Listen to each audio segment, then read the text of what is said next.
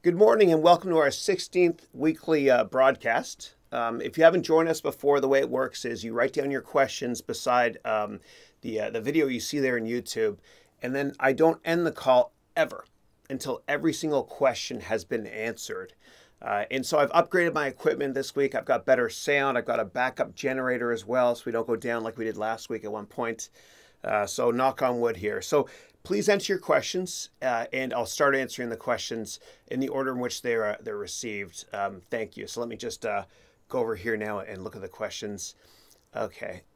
Good morning, John. Good morning, Juan. Thank you. Hi, Barb. How are you?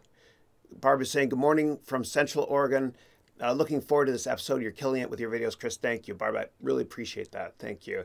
Thank you. And then Juan has got a question here, which is, what would you do if you were 15 to get into Stanford or an Ivy League school? That's a great question. So this past week, I created a vlog on Stanford University. You can go and check it out if you want to.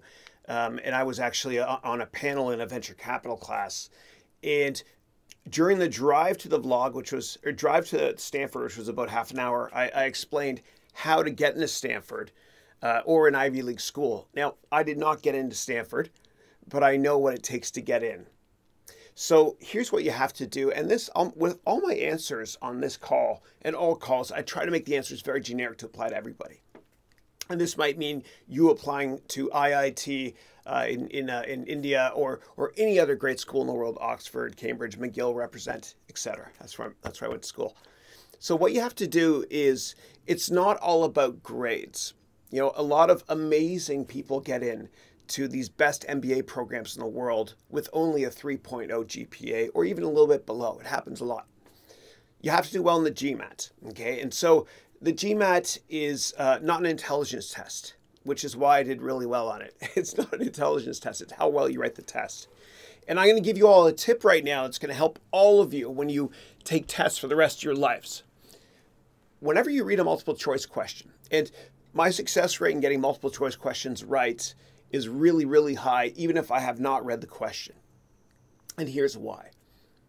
If in the answer to any multiple choice question, you see the word always or never, then that is the wrong answer, because you have to think of it like you're a lawyer. Can you contest or appeal any of the answers to these questions? Okay. Next thing I'll tell you really quickly is you have to differentiate yourself. You have to, if you want to get into a great school, you have to add something to the student body that nobody else has. And so you have to think of like a director of admissions executive. You know, they want to populate the class with people from different countries, different educational backgrounds, different work experience, different charity experience, etc. So do something completely different. And when I went to business school at Columbia, which seems like years ago, in my class, it was incredible. There were people from every country I could think of. There's also a lot of people that were in the Peace Corps, which was awesome. I loved it. I always feel that if you give in life, you get longer term, 10 times more. So think about it from that perspective. And so how did I get in? Well, I got in, one of the reasons was I actually did something in my last year of undergraduate school. And Juan, you'll like this because you're still in school. What I did was I was in Canada, and I wanted to have something on my resume that no American would have, and not many other people would either. So what I did was I went on exchange in Cuba to the University of Havana Faculty of Economics. And it was a bit of a risk because I know that the US and Cuba were not great friends back then, but it was a risk worth taking. When I wrote my essays, I think it kind of helped. So the bottom line is you want to differentiate yourself as much as you can. Now, my boss, when I worked at Goldman Sachs, a wonderful woman named Yumiko Murakami, I worked in Japanese equities for a while. What she did, and she went to Harvard and Stanford, she's amazing. So I asked her, I said, Yumiko, how did you get in? What did you do, like work experience-wise? And she was in the United Nations, working offshore, getting on her hands and knees with a metal straw, trying to diffuse mines. I mean, how noble is that? And my application looks pretty boring compared to that. So hopefully that answers the question for you. You got to just be different. And there's a great book you can read to get in, which will help you with your essays tremendously. And the book is called Getting into the Top Business Schools, and the author is Carpenter and Carpenter, a husband and wife team. So one, read that book, and I promise you that will help you out tremendously.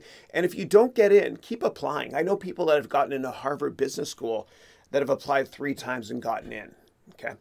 And nobody is smarter than you. Remember that.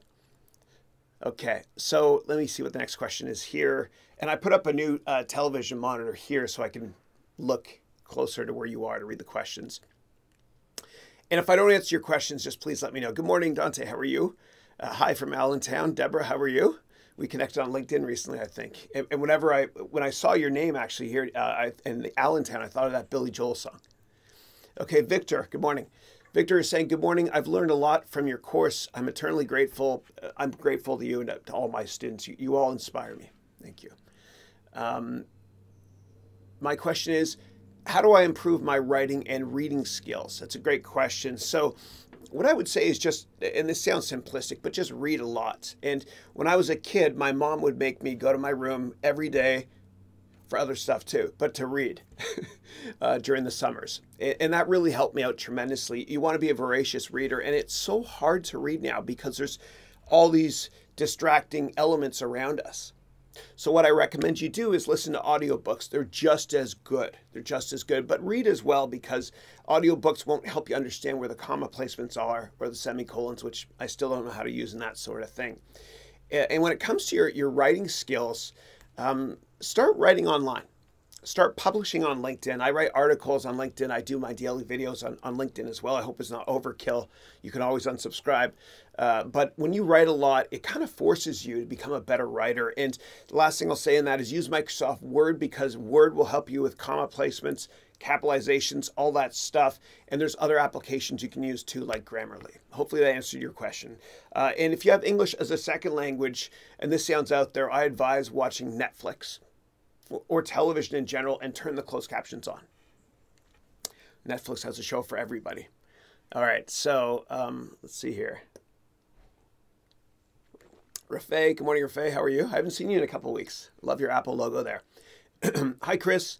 Can I comment on Pakistan's currency economy? Pakistan's currency has drastically depreciated. Is there any chance of PKR recovering against the US dollar? In what direction do you think it's heading? That's a great question, Rafay. And I don't know what the future holds for currencies in general, but I can always explain to you, if you want, how it works. So the way that the government in Pakistan controls their currency is as follows, and all countries as well. And I'll make this brief. And if you're interested, you can watch a vlog on how interest rates are changed. This is all fake money, by the way. But what happens is this.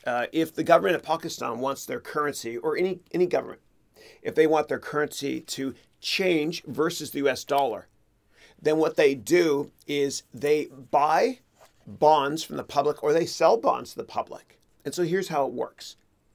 Let's say you're the government of Pakistan and you issue bonds, and you, Rafay, buy the bond because it's got a high interest rate, better interest rate than the bank even. You buy that bond. Okay, so I'm the government of Pakistan. You're a consumer. You're a Rafay. You buy the bond, meaning you give me money, fake money. Okay. I take that money. I give you the bond. Now there's less money out there. Okay, this money, I'm putting it behind my back. It's out of circulation.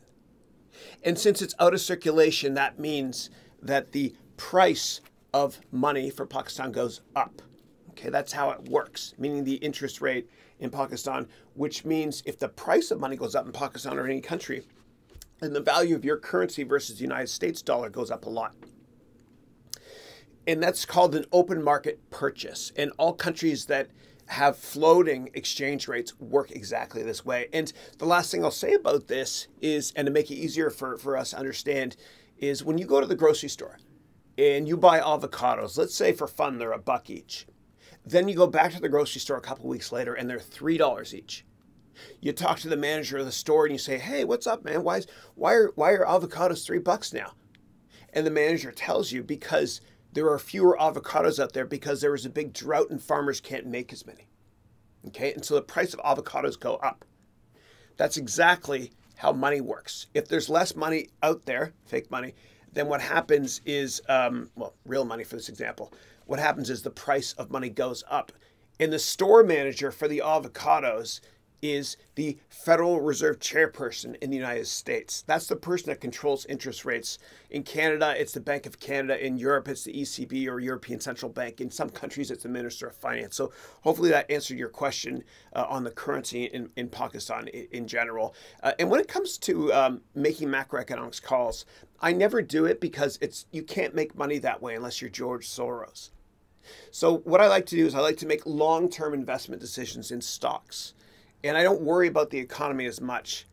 If we're in a really bad economy, meaning a bear market, which means stocks are going down, that's when I buy. I love to buy when nobody else is. And Warren Buffett said that you want to be greedy when others are fearful and fearful when others are greedy. Last Warren Buffett quote before the next question is this.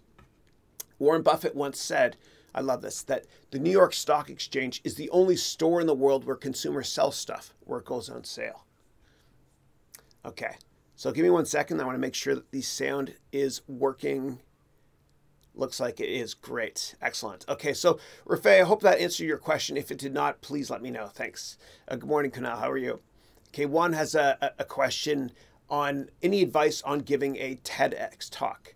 I want to give one, and I'm deciding the topic. Please, if you can share with me any tips to do this as far as choosing the topic and everything else. Thanks a lot. My pleasure, Juan. So I gave a TEDx talk a couple of years ago at San Francisco State, which was one of the universities I used to teach at during the evenings. And the best thing I could tell you in order to prepare is, I'm not doing this to make money. I love doing this call, but just take my course called the Complete Presentation Course. It's a little long. People have critiqued me for that. It's 16 hours long, but there's one section dedicated to making slides for a TEDx presentation and also rehearsing your presentation and scripting your presentation one from scratch. And so that will help you out a lot. And in terms of topics, and this goes for anybody else that wants to give a speech as well. I cover every type of speech you can possibly give. I have 25 150-page books you can download that I created for that course, which cover 25 different types of speech topics. Now, in terms of what topic to give, I advise you to talk about whatever you're most passionate about in life. Okay, if you're not passionate about what you're doing, it will show, and you won't be as successful in that speech or your profession in life. So just do what you're passionate about, and this goes for everybody on any type of topic.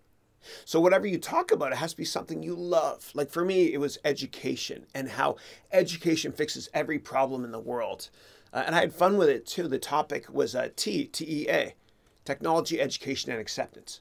Solves every problem in the world. Watch my Brazil speech I gave recently as well, which Udemy helped me out a lot with as well. And you'll see. You'll see for ideas. All right. Next question I've got is from Rohit. Rohit, thank you for the message in the course and the LinkedIn message. I'll give you feedback on the presentation soon, I promise. Okay, Rohit's got a question. I'm reading Dale Carnegie's How to Win Friends and Influence People. It's so simple yet impactful. I completely agree. Rohit then says, is there any ideal way to study an entire MBA in one course? How many hours should one spend per day or week? And how did I plan that a student should take the course for best experience? Okay, thank you. So first of all, let me comment on the book, How to Win Friends and Influence People. That book had a big impact on me. It helped to change my life for the better, of course. When I was younger, I was terrified of public speaking. And I took the Dale Carnegie public speaking course. It's available worldwide, by the way. You can take it in any country. It's the best education I've ever had. Now, Warren Buffett also went to Columbia Business School, and he also did the Dale Carnegie course, and he does not have his Columbia degree on his wall. He has the Dale Carnegie Certificate of Completion on his wall. There's a great HBO documentary on why. Watch it if you care. But Warren Buffett would not be who he is today, according to Warren Buffett, had he not taken that course. And for those of you that want to learn more about public speaking, but you don't want to pay $1,000 for the Dale Carnegie course, which is the best tuition you'll ever spend, what you can do is this. It doesn't matter what country you're in the world or city. You can go to meetup.com, that's meetup.com, and search for the word Toastmaster or public speaking. And Meetup is this amazing website that allows you to meet people with interests in different areas. And you attend these meetings, and they're free. And it's kind of like a digital modern day version of what Steve Jobs and Steve Wozniak from Apple did. Steve Jobs and Steve Wozniak went to meetings like this, and one of them was called the Homebrew Computing Club. And that's where they actually gave a demo of their first Apple, and the rest is history, literally history. So you can go to meetup.com and search for public speaking events close to where you live. And this goes for any skill that you want to learn or you want to practice. And if you want to become a great public speaker, you got to get out there and present. You got to take chances. You got to run to your fears in life. I used to be terrified of public speaking. I would have rather died than giving a speech. It's true. So anyway, I learned to enjoy it. Learn to enjoy it, because whatever weakness or perceived weakness you have in business or in life, I promise you your competition has that too. And if you learn to embrace that weakness and turn that weakness into a strength, then what happens is you shine and you become much more successful than all of your peers. But you got to love doing it, and you will. Run to your fears. Okay. Next question I've got here is from Rafay. Good morning from Pakistan. Thank you. Appreciate that. And Rafay, if I didn't answer your question properly about the Pakistan economy or currency, using this fake currency here, please let me know, and I'd be more than happy to do a follow-up right here on this call. And that goes for everybody that asks questions. If I don't answer right away, just let me know. Thank you, if I don't answer correctly. Okay, next question I've got is from Kunal Jain. Good morning. How are you? Why are big corporations so bureaucratic? It's a great question, and it's why I work for myself. It was mind-numbing and really frustrating for me working for other people when stuff didn't get done and people were very, very political. Let me just clear this layer here so you can see a little bit more of me. I don't know if that's a good thing. But what happens is this. A founder starts a company, and the company does really well. And the company hires lots of people, and the company goes public, and it gets really big. And the company keeps innovating and creating new amazing products and services, and it's not bureaucratic yet. Then what happens is the founder leaves the company or is not engaged or resigns or whatever, passes away, God forbid. And then what happens is this.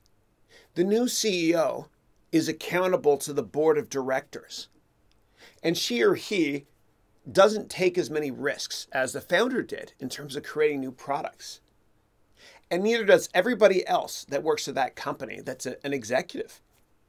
And the reason is this, in most cases. And I published a vlog last night on it. I talked about Hewlett-Packard, and I'm so sorry if you work for HP. But what happens is this. If you're an executive in a company and you're climbing the corporate ladder, if you innovate, if you step out of line to innovate and create a new product, and you fail, then you're done. You're no longer climbing that corporate ladder. And if you are successful, you're not going to get paid anyway, because the whole compensation structure would be disrupted of the entire company. Now, what does this have to do with the founder? Well, when a founder leaves a company, they don't take as many risks, because a founder or an entrepreneur, and I hope all of you are and will start your own companies one day. But what an entrepreneur is a risk taker. They love taking risk, and they don't care what other people think about them. They take risk. And when a founder leaves a company, everybody else in that company, is sticking with the status quo and just, trying to collect that paycheck. And they know that if they innovate and they're not successful, their career is over. And that's why big companies where the founders left tend to buy versus build. Microsoft bought LinkedIn. Great company, Microsoft, by the way. But once Bill Gates left, and God bless Bill Gates, he's one of my heroes for what he and Melinda have done. But once he left, innovation really slowed down a lot. It really did. And the same can be said for any big tech company in general. Whenever the founders all leave, in most cases, innovation leaves with the founder. And founders don't care what investors think either. They're so long-term focused. And so Jeff Bezos, for example, at Amazon, he hardly ever gets on the Amazon quarterly earnings conference call. He doesn't care. He just is very long-term focused. And if he wasn't long-term focused, we wouldn't be having this call today, because cloud computing is cheap today and edtech exists today because of Amazon Web Services. And I can talk about that soon if you'd like me to, but Amazon's the most important software company that has ever existed. It's the most important platform solution ever. And so entrepreneurs take risks, founders take risks. People who are not founders don't take so many risks. And one more quick thing I have to mention, and the problem with Washington and all governments, and the problem with big business, where the founders are no longer there, is they're so incredibly short-term focused. You know, governments will do what they can to win a near-term election. Companies will do what they can to please investors for this quarter, meaning this 3-month period. They won't be long-term focused. That's a problem. That's a problem. And the problem with big business in general is that board of directors and shareholders, they hold the CEOs accountable on a quarterly basis. But the founders have more leeway. And so if Elon Musk said, I'm going to create an office tower on Mars, and it's going to be profitable, but not today, but it will be in 10 years, people might believe him. But if he left Tesla, for example, and another executive became CEO, and that executive said the same statement, then the board and Wall Street might laugh at them, and that executive might just be short-term focused. So that was kind of a long-winded answer, but I hope that explains to you why corporations are somewhat bureaucratic. They're not all like that, but it's just, it is what it is. You know, they run the company for shareholders who are short-term focused sometimes, which is problematic. And I would never take my company public, ever. Okay. All right. Next question. So, Kunal, I hope that answered your question. Okay, bonus points to somebody who tells me what this is. Okay, and you can't be in Canada and answer this question. But this brand has 70% market share in Canada, okay, versus Starbucks that has 40% here. Damn it, I just gave a clue there. What's this brand called? You can't be in Canada to answer that, though. It's the best coffee ever, by the way. All right. Next is from Rohit. How do I start my day? Is there any ritual you undertake? I tried every morning listening to all the intangible things I'm grateful about. It really makes my day positive. Rohit, I do the exact same thing. So what I do is this, and I'm different, and you don't have to do what I do, but I say a prayer first of all, and I thank God for 10 things. Okay, and you could just be grateful for 10 things if you don't want to do it that way, and 10 things every day, and they're usually this exactly. Okay. Andrew, Matthew, Dylan, Christine, my mom, my dad, my brother Katie, my sister Kate, Elizabeth, did I say them all? Christine, my wife, Andrew, Matthew, Dylan, my mom, my dad, Jamie, my brother, Katie, Elizabeth, and my students. 10. I do that every day.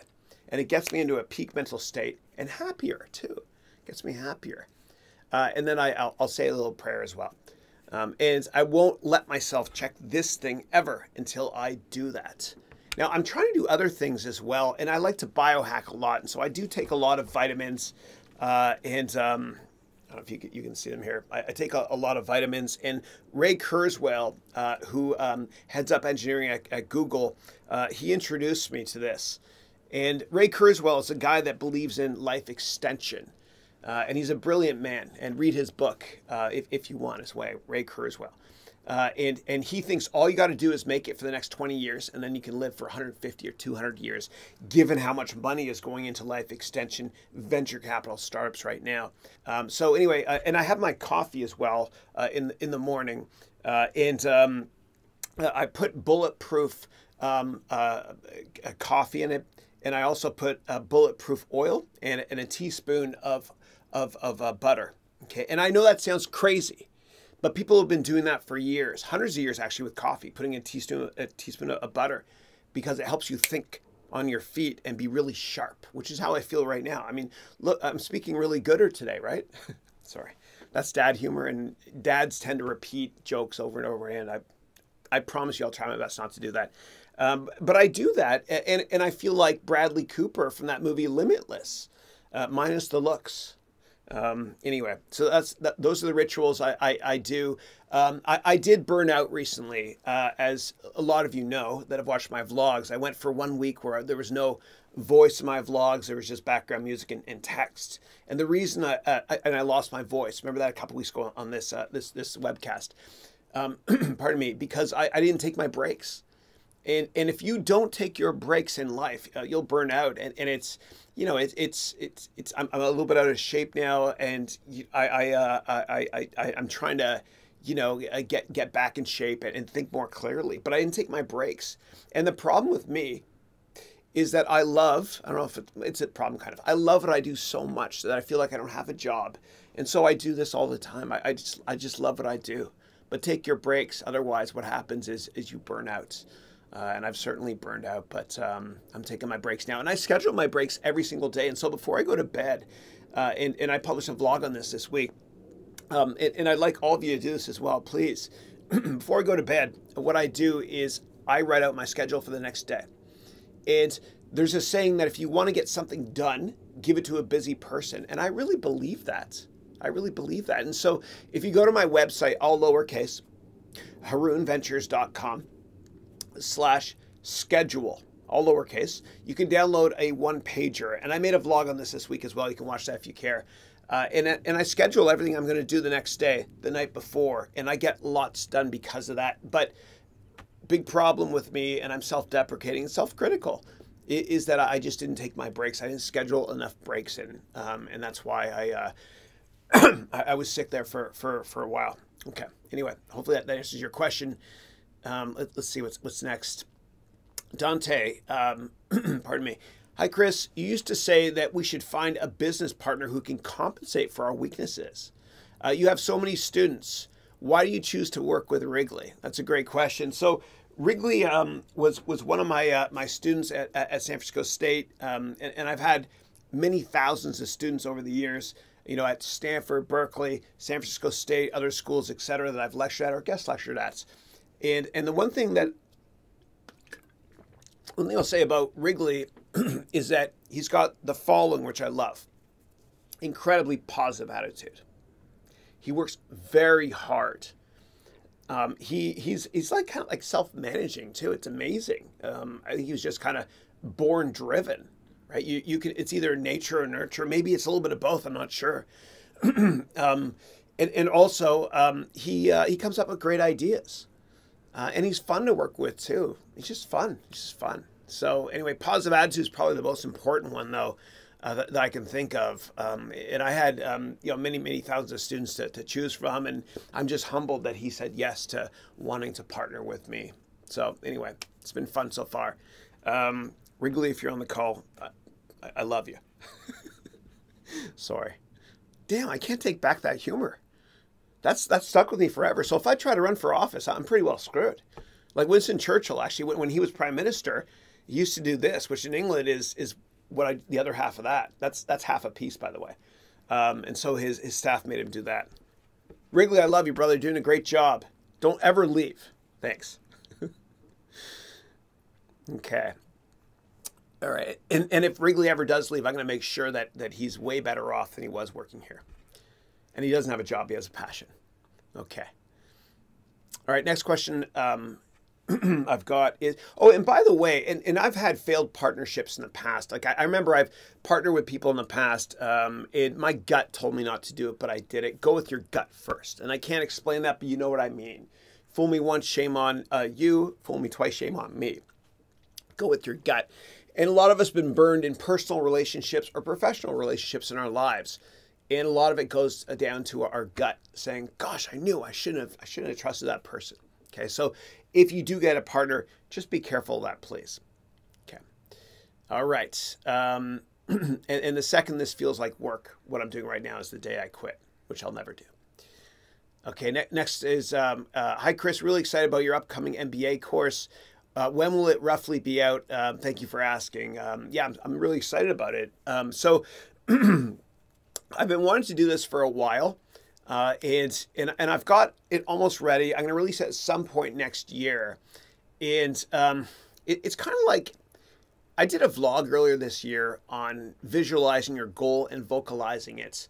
And if you don't tell people what your big goals are, then it won't happen soon enough. Okay. And so that's one of the reasons why I put out that video a couple days ago. I was like, damn it, I got to get this thing done. You know, I keep working on it and trying to perfect it. It's never going to be perfect. Just get it out there. Because whenever you create something, the last 5% of creating it, for me, usually takes 95% of the time. And so I put that video out to kind of give myself a kick in the butt to get it done. It will be out some point next year, and I hope that many of you on this call participate in it. It will be groundbreaking. It'll be value added as well. And the problem with accredited business schools is that they teach you theoretical stuff, and university in general. They don't teach you the important stuff, like how to get a job, how to network, how to give a presentation, how to sell. And that's what an entrepreneur or a founder is, a great salesperson. You know, like Mark Benioff, who sells something you can't see, feel, or touch. He sells something you get excited about, which is cloud software. That's what Mark Benioff does. So anyway, that's what an entrepreneur is. And the best skills for entrepreneurs are not taught in business school. And I intend to disrupt that and make my students much more successful than any business graduate from any of the top business schools ever. You know, I'm going to help you with your resume. I'm going to help you interview. I'm going to help you present. I'm going to make you more competitive than anybody. And my goal is for you to start your own company one day so you can live your life on your terms and not have to deal with, as one of the questions was earlier, bureaucracy. You know, there's nothing worse than going to work every day and not getting paid for your hard work. You know, I believe in a meritocracy, and this sounds harsh, but I believe you should eat what you kill, in a good way, of course. But I hate big bureaucracies where it's all about politics and you only get paid because of relationships you have with certain people in your firm. You know, that's not what business is about.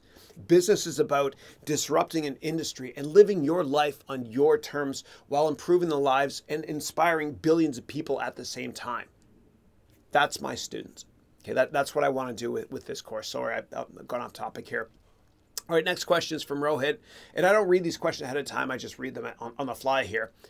Rohit says, I'm very curious about the, another question, about the HE MBA. So Haroun Education Ventures MBA.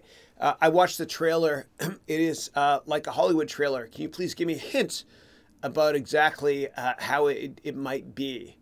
So I don't want to divulge too much more. But I will say that it involves new content. And so the way it's going to work is, I shouldn't divulge too much, but I'll tell you some now. Okay, so there's going to be prerequisite courses that you take on Udemy. And when you complete those courses, then there's going to be case studies and live business studies and me making your resume perfect and your LinkedIn profile perfect, me teaching you how to present, me helping you grow your business model from scratch.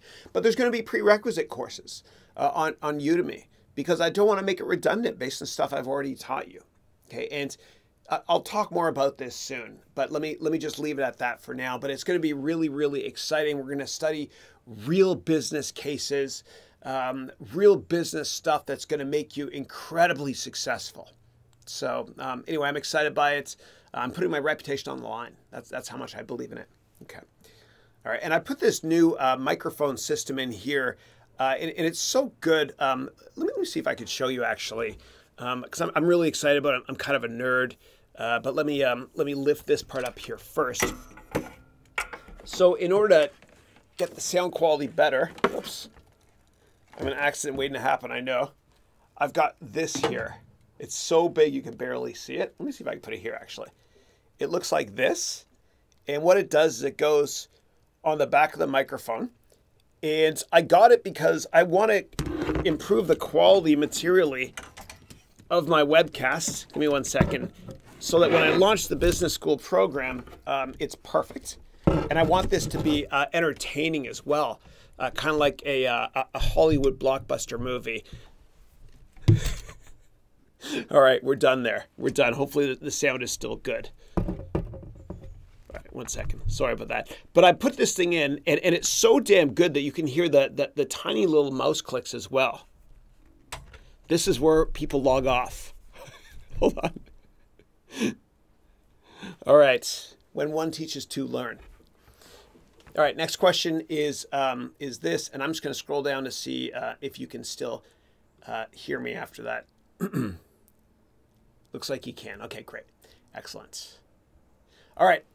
Pardon me. And I've got a backup generator as well, so I promise you with this, come hell or high water, this call is going to be live forever. Pardon me.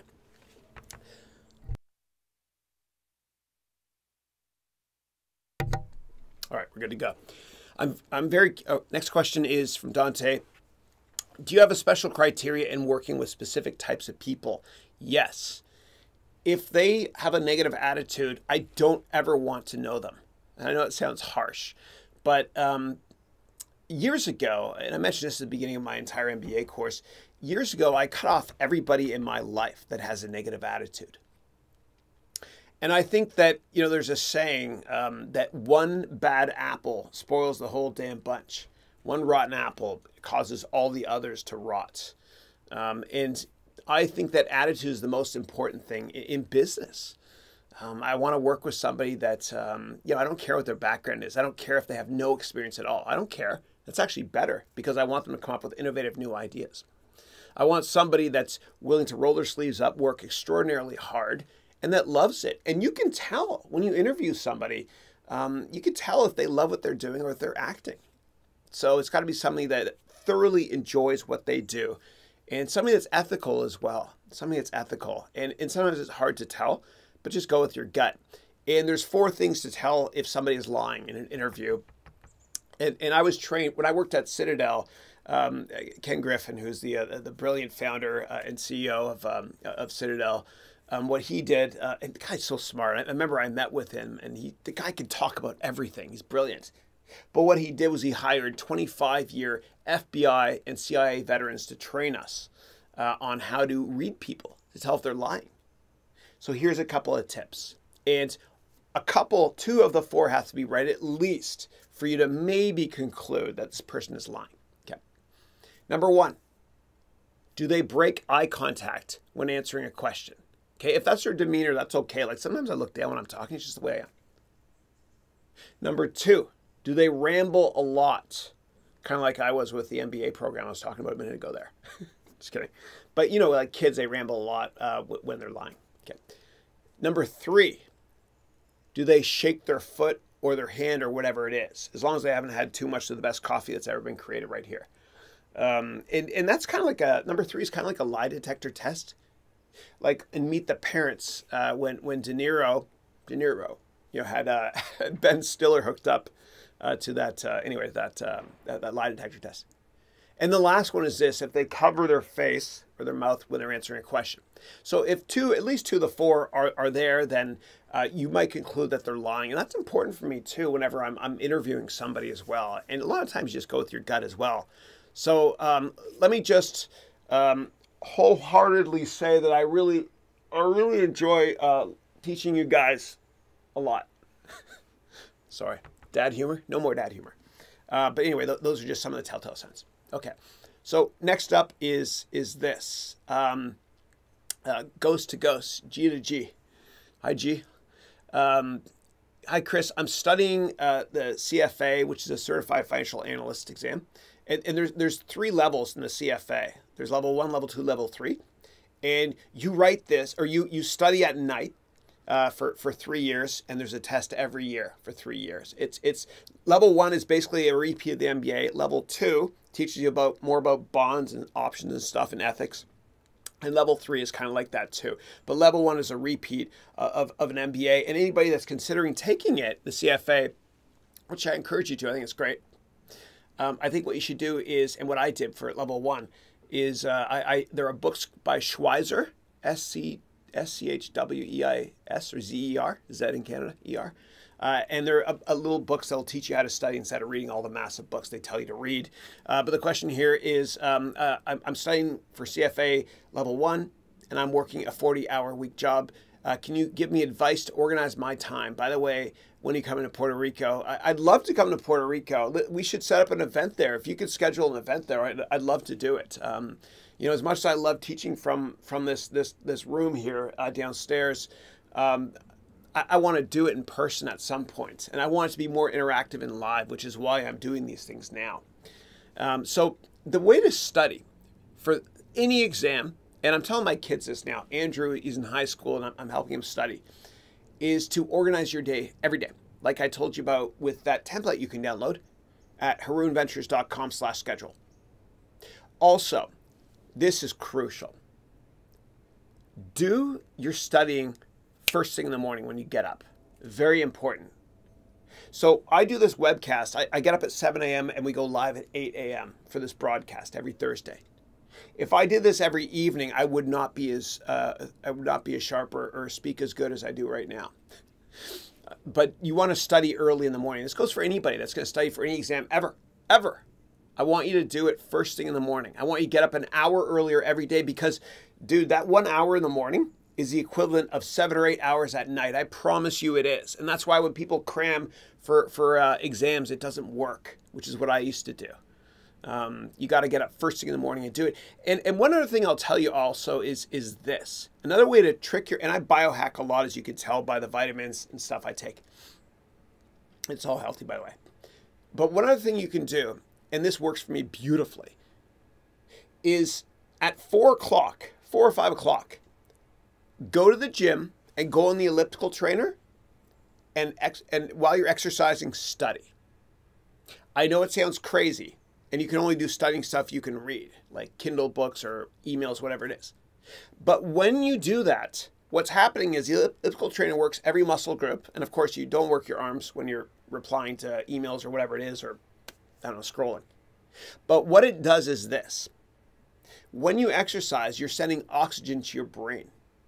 And when you send a lot of oxygen to your brain, it tricks your brain into thinking that it's fresher than it actually is. It tricks your brain into being as good at inhaling information as it does when you first wake up in the morning. And Jeff Bezos, what he does is he never holds meetings in the afternoons. He gets up every day around 8 or so. He makes breakfast for his kids and his wife. And then he goes to work, and his first meeting is at 10 a.m. That's when he's most fresh. So try to study first thing in the morning, and the same thing with meetings as well. And whenever I mention meetings at work, because it's tradition, I have to hold this cup up here. It says, sorry, you can't read that. It says, I survived another meeting that could have been an email. Which is not this meeting, by the way. But you know what I'm talking about. That person you work with that's empire building. They want to set up these meetings to look important and get to the next level. I'm being a little bit cynical there. It's not always how it works. But a lot of time it does. You know what I mean. All right, next up is this from Dante. So Dante, who's from Ottawa and Montreal, is saying this. I recently read an article written by Bill Gates. He talked a lot about improving focus with meditation. Do you have any experience with meditation in your own life? You know, I'm going to start doing it a bit more. So my wife took me to yoga a couple times, and the benefit of yoga is it put me into this this really relaxed mood like meditation does. And years ago, Tony Robbins taught me a breathing exercise to do, which helps me focus a little bit. And I know that meditation, a lot of it is breathing. And here's what Tony said. He said, I want you to do this following exercise 10 times. What you do is this. Inhale for 5 seconds, hold your breath for 10, and exhale for 15. Inhale for 5, hold your breath for 10, exhale for 15. Rinse, lather, repeat. Do it 10 times. And these are breathing exercises that will make you feel like you're in a peak mental state. It helps. It helps. I mean, whatever it takes to be more competitive than your peers. So it's interesting about Bill Gates. He wasn't like that before. And Bill Gates is so much happier now than he was, decades ago when he was running his empire, just doing beautiful things. But what Bill does, and I used to read, Bill was actually the first person, I think, that had a vlog. He had a weekly vlog I used to read. I think it was Microsoft.com/Bill Gates. I think he took it down since. I don't know if it's still there. But I read it in the 90s, 96, 97, 98, 99, every day, or every week. And his blog would talk about books to read and ways to improve yourself. And if you get a chance, subscribe to Bill Gates on Twitter, because he talks about these wonderful books that he reads. A lot of them are too high level for me. But when it comes to meditation, Dante, let me know if he recommended a book or not. But when I met with Bill Gates a couple times in my life, whatever, and when he's really, really thinking hard, he does this. He rotates back and forth like this. That's what he does when he's thinking hard. And I think when he was on trial, too, for the Microsoft Monopoly trial which was a witch hunt, back in 2000, 2001, when he was being asked questions, he did that, too. It's kind of interesting. That's his way of putting himself in a peak mental state. Okay, but I will meditate a little bit more. I certainly need it. Okay, next one. Oh, thank you, Victor. I'm more grateful. Next question is from Haroun, who's got the best first name ever because it rhymes with the best last name ever, maybe. Just kidding. Hello, Chris. Good morning. How are you doing? I'm great. Thank you. My question is, how can one become a good investor? So there's a couple things that you can do. I think what's really important is to use the 5-year rule, which is this. And this will make you longer term focused. So the 5-year rule, which I created, is ask before investing in any company. This goes for everybody. Before investing in any company, ask yourself one basic question, which is this. In 5 years, is this company going to be more relevant or less relevant than it is today? And I published a vlog last night and talked about how turnarounds don't work in tech. And, you know, if you're looking to invest in Yahoo, it's because you think Yahoo will gain market share versus Google in 5 years. You think Yahoo will be more relevant in 5 years. I don't think so. You know, if you invest in any company that is cheap in tech or any sector, you got to ask yourself first, is it cheap for a reason? Is this company going to be more relevant or less relevant in 5 years? So hopefully the answer is more relevant. Okay, and then what you do next is, and you can watch my vlog if you want on how to assess a management team, where I teach you in one episode how to analyze a management teams for a hedge fund investment you want to make in a publicly traded company or a private investment in venture capital. Analyze management team a lot. Okay. And then what you're going to do is you're going to analyze the size of the market. Market's got to be huge. Don't ever invest in a company that has a tiny market share or tiny market, because even if they get 100% share of that market, it doesn't really matter. It doesn't move the needle. Okay. And then you want to build out your model as well. And I have a lot of courses that teach this sort of thing. So I have a course called the Complete Financial Analyst Training and Investing course that will teach you financials. And then I have a course also, which I recently published, called the Complete Business Planning course, which includes 50 templates, which Wrigley created, which is awesome. Thank you, Wrigley. And that course will help you to create a business model, but it'll also help you to analyze a business model from scratch. And even with my Complete Cryptocurrency course, I created a 49-step process to analyze any cryptocurrency company or any company in general. And I never like to tell you what to buy stock-wise. I always want you to do your own research. And I feel like my role is to teach you how to fish instead of giving you a fish, if that makes sense. Okay.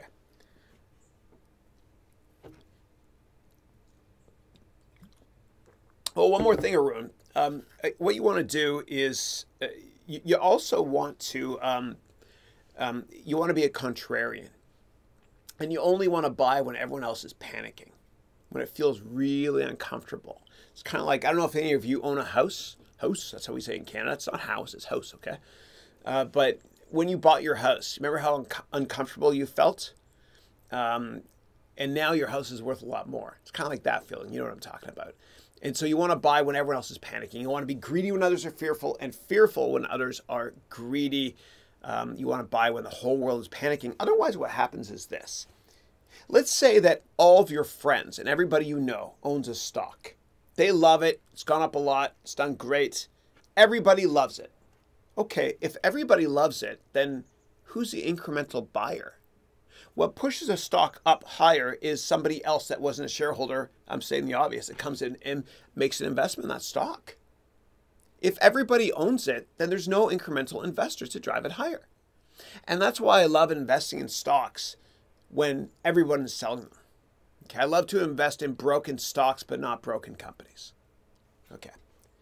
All right, next question is this from Geronimo. Hey, Geronimo, how are you, man? Hello, Chris. Good morning. No questions for now. Just wanted to, oh, thank you. Recorded my first 2 lessons in Portuguese about programming. Everyone is enjoying. Awesome. Good job, man. That's awesome. And Geronimo got together, and they met through this platform here. See, this is a great platform. YouTube, that is. They met here, and Geronimo's helping Dante with programming stuff as well, which is great. So I just connected 2 new Steves, Wozniak Jobs, instead of it's Dante and Geronimo. Okay. And Geronimo goes on to say, if it wasn't for your tips, I would take way more time to get there. Thank you. Thank you for helping me to conquer my fears. in my dreams, buddy. Next step, I will translate the lessons to English. God bless you. That's awesome. That's awesome. Good for you. And thank you for that. I'm really humbled by that. And you and all my students, you guys humble me. You get me out of bed in the morning. I love what I do because of all of you. This is fun. Again, when one teaches to learn. So thank you. And there's a guy, Geronimo, named Diego, who is an amazing teacher on Udemy, and he teaches in 3 languages. And I think he's going to be the biggest business teacher in the history of Udemy. He teaches in English, he teaches in Spanish and Portuguese. I have enough trouble with English. But check out his courses as well if you're curious on how he does it for all 3. Okay. And he's such a good guy. I'm sure he'll take a call from you as well. All right, let's see what's next. Okay, next, Rohit. Just wanted to recommend a movie called The Aviator. It's a great movie. It teaches a lot about business. Oh, interesting. I'll check that out. I haven't seen that one. Thank you. Thank you. And then Lawrence, hello from South Africa. Hey, how are you? What's going on? Let's see here. That's where Elon Musk came from. All right, Dante. And Elon Musk went to school in Canada too. All right. Dante is saying, I also took an open course taught at Harvard Business School online. The professor offered an interesting comparison between Jim Simmons and Warren Buffett. So Jim Simmons is a guy that created this electronic trading-based investment firm called Renaissance. And Renaissance has thousands of Linux servers running in parallel that pick stocks. And his returns have been 40 to 50% almost every year. I don't know how he does it. But what he does is it's computer code and a bunch of parameters are fed in that will tell him what stocks to invest in. For example, if it's raining a lot, he won't invest in restaurant companies because fewer people go out to eat at restaurants when it's raining, that sort of thing. And Warren Buffett, of course, is the quintessential value investor. It shows that both complex investment strategies and simple investment strategies could work well for different investors, but simple investment strategies work better in the long run. What's my perspective on that? I completely agree. And the best investors I've ever worked for keep it simple. So there's a guy named Carson Levitt, and he's why I'm in San Francisco. So Carson Levitt was my boss. He actually hired me at a couple different hedge funds I worked at. One of them was Citadel, the other was Pequot. And Carson Levitt used to work for George Soros. And Carson, he's a great guy. He's amazing. So Carson was the guy that, and I'm dating myself here, but if there's any older people on the call like me, he's the guy that drove up the price of Qualcomm materially in the month of December, or at least made a lot of money from it in December of 1999. And so I asked, Carson made $1 billion in that one stock, Qualcomm, ticker QCOM. He made $1 billion in that stock in the month of December 1999. And when he joined Soros in the summer of 1999 as a portfolio manager. And when he joined Soros, the whole fund, the firm, Soros was down 15% that year. And what happened was he got the firm up to, I think, it was up a lot by the end of the year, maybe 20% or so. But he had a 40% December. Maybe the firm made 40% that year because of his December. And I remember asking Carson, after I joined Citadel and I was working for him, he's a great guy, he's a mentor. I asked him, Carson, how did you know? How did you know to invest in Qualcomm in 1999? And he kept it really simple. He said, well, I was walking down Fifth Avenue and I noticed more and more people using these cell phone things. And I'm butchering this a little bit. I noticed more and more people using these cell phone things. And I asked myself, what's in these things? It's a Qualcomm chip, so I invested. And he kept it really, really simple. And he's a great investor because of that. He doesn't get emotional about stocks. I remember one time when I worked for him at Pequot, it was August of 2007. And you'll love this because this involves Renaissance, Dante. It was August of 2007. And what happened in that month was all these quant funds that have these models that make a lot of money, the inverse was working. They were losing a ton. For that 1 month, it was bizarre. They call it de-risking. And that month, Renaissance, as well as the Goldman Sachs Alpha Fund, which was another big quant fund, they were down a lot. And every stock that had great fundamentals was down, and every stock that sucked was up a lot because that fund was covering their shorts. And I'll never forget this because I went into I went into Carson's office that day at One Market Plaza, and I asked Carson. I said, "Carson, you see what's happening to our book? Like we made money that year, but we were losing a lot that day." And his response to me was this, I'll never forget it. He was like, "Chris, you're not going to believe this. I found all this wrapping paper on sale for Christmas, and so I'm wrapping my kids' presents now." So he was detached in a good way. And all great investors are unemotional. They're unemotional. And that's why one of the reasons why he's a great investor. You know, he's very, very long-term focused as well. And just ask yourself that 5-year question. You know, in 5 years, will this company be more relevant or less relevant than it is today? I did that with cloud computing investments years ago, and I did really well.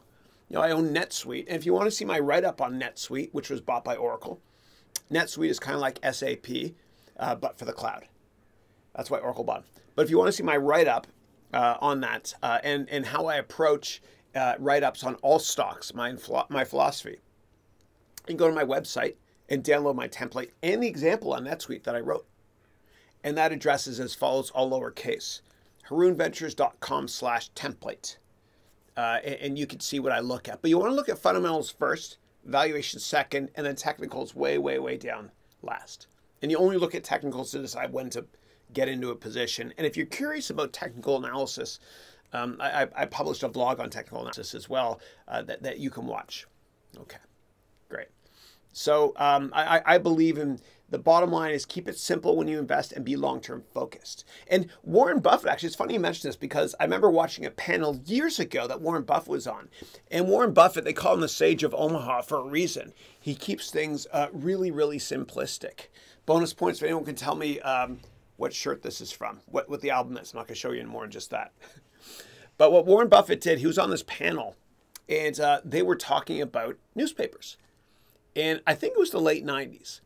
And the topic was, are newspapers, you know, great investments? Because gosh darn it, they looked cheap at a single-digit PE. But we knew that earnings estimate was wrong. And he basically, he didn't say much, but he said this. He said, if newspapers were invented before the internet, would we read more newspapers or fewer? And then he said this. If the internet was created before newspapers, would we read newspapers at all? Simplistic. Really, really simplistic logic. And I want to challenge you humbly, and I say with love in my heart, to think longer term whenever you invest. Okay? So anyway, hopefully that's helpful. But I do believe in both perspectives, as both of them are usually long-term focused. Usually. Okay. All right. Let's see. Next from Geronimo. Oh, okay. So Geronimo's is telling you something there. I love when you guys talk to each other. This is awesome. Dante. Okay, Rohit is saying there is an ed tech channel on YouTube. Oh, it's called Valuetainment. Let me just do a screen print of that. I'm going to check that out. All right, thanks. All right, and I should probably mute. Let me mute my my screen. Hold on.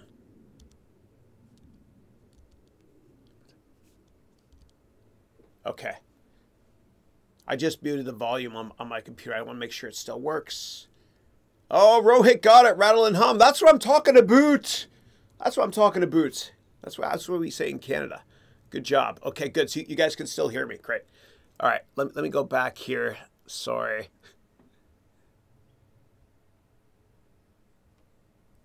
All right. Stay with me. There's not that many questions left, so I'll throw that up here. Hold on one second. All right. Trying to find where I was. Aha. Okay, here we go. All right, so Rohit's saying there's an ed tech channel on YouTube called Valuetainment. Patrick Bet David, do you know him? I don't. He teaches about business in a fun way by interviewing established people. Thank you for that. I'll check this out. And whenever I have to remember something, I turn my watch around And then later on, when I go to look at my watch, I'm like, why am I looking? Why is that? Oh yeah, that's right. I have something to remember, which was this recommendation. Thank you, Rohit. And by the way, if anybody is curious about this thing, this is it's called Whoop, WHOOP, and it was made by this Harvard dude. And most players in the NBA wear these things. I suck at basketball, please. But what they do is it's a sensor. It senses lots of things. And a lot of NBA players wear this underneath their wrist guard. It's part of my whole biohacking thing. The only problem is it's kind of tough to put on and off. I sleep with it as well. It actually analyzes my sleep. It gets paired with my iPhone using Bluetooth. And it tells me how much sleep I need to get every night. And it also tells me when I should skip exercising. You ever get into that mood where you might be getting sick, you're not sure, and then you go to the gym anyway, and then you get sick? This will warn you before that happens. Anyway, a little off topic there, but thank you. Oh, I got to turn around this way. That's right. I will check that out. Thanks. All right, so Rohit is saying, I love long courses. That's one of the reasons why I love your courses. Thank you. Thank you. I like how I divided my presentation course into Act 1, Act 2, Act 3, etc. It's really innovative. I'm enjoying it. Thank you. I really appreciate that. And I'm working on a new course that I'll publish on Udemy soon, where I'm using, it's a different convention. I'm using pool balls. So when you play pool, you got 15 pool balls, and then you got the white ball, right? The cue, I think. So anyway, hopefully you'll enjoy that as well. I'm having a lot of fun making it. Okay. Thank you, Rohit. Appreciate that. And I find that in general, and you're probably all like this too, if I don't innovate, or if I don't try to do things a different way, I get bored. And that's why I'm just not a great person to work at a big bureaucracy. I like doing things differently. I like thinking differently. I like challenging myself differently. And that's why trying to improve this webcast, using these graphics, whatever, and using this audio thing, which, God willing is working, knocking on wood, I'm enjoying it. And if I wasn't trying to innovate, I get bored of it. And the same thing goes for anything you all do at work or even at school. Find innovative ways to study, like biohacking, right? Don't do that Adderall stuff, though. That wasn't available when I was younger. And little things like biohacking with coffee or vitamins, whatever. I love doing that. But with my courses and when I create stuff, I try to be innovative, and I'm trying to with my vlogs, and I take risks. And I was the laughing stock of all my students, I'm sure, on many occasions. But one of them was when I vlogged with my drone, to bring my drone into this room. Remember that one? And I crashed into this door. But I left it up there, the video, so you can laugh at me, not with me. But I always try to be innovative, and I encourage all of you to be innovative as well. And if it feels like work when you're doing something, then come back to it later, because you won't be productive. Okay. All right. So next up, and Peter Thiel, by the way, he does not hire MBA students. Peter Thiel runs Founders Fund, which is a great venture capital firm. He was the first investor in Facebook. He doesn't hire MBA students because they're already taught how to think, according to him. I kind of disagree, but that's what he thinks. And the name of his firm is Founders Fund. Go to foundersfund.com. You'll see he's invested in the who's who of lots of companies, including a company I invested in years ago, a couple of them actually. But he invests in founders. That's why he has Founders as the name of the fund. Okay. All right. Next up is, all right. What if you're passionate about traveling? Can you make a course on that? Why not? Why not? There's a guy actually that I partner with, and there's a chainsaw going on. My next door neighbor likes to, probably doesn't like me very much, because he actually cuts his grass on Thursday mornings and does chainsaw stuff. Don't go anywhere. I'll be right back, okay? And I'll be right back. Yeah.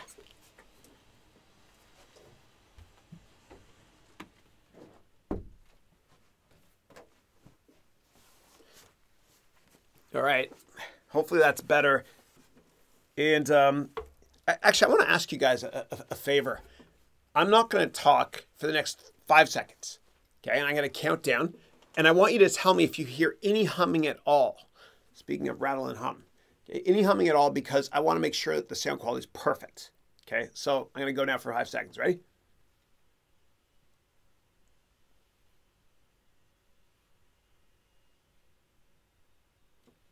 Just write your comment. And when I catch up with the questions, I'll read that. Thank you.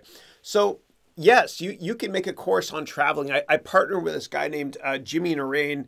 And you know what I'm going to do right now is I'm actually going to take you to that website. We're going to go there. We're going to go together to Udemy, and I'm going to show you what he's done. But he makes a living off of this as well. So give me 1 second, and we're going to go together to Udemy. I've got this new screen thing I'm working on here. There we go. And if you can't read that, let me know, okay? But let's go here. And then let's actually open this. I want to open a new browser. I like to keep that one there. Okay. And there, yeah, Jimmy Narain is his name. Jimmy. I love autocomplete. All right.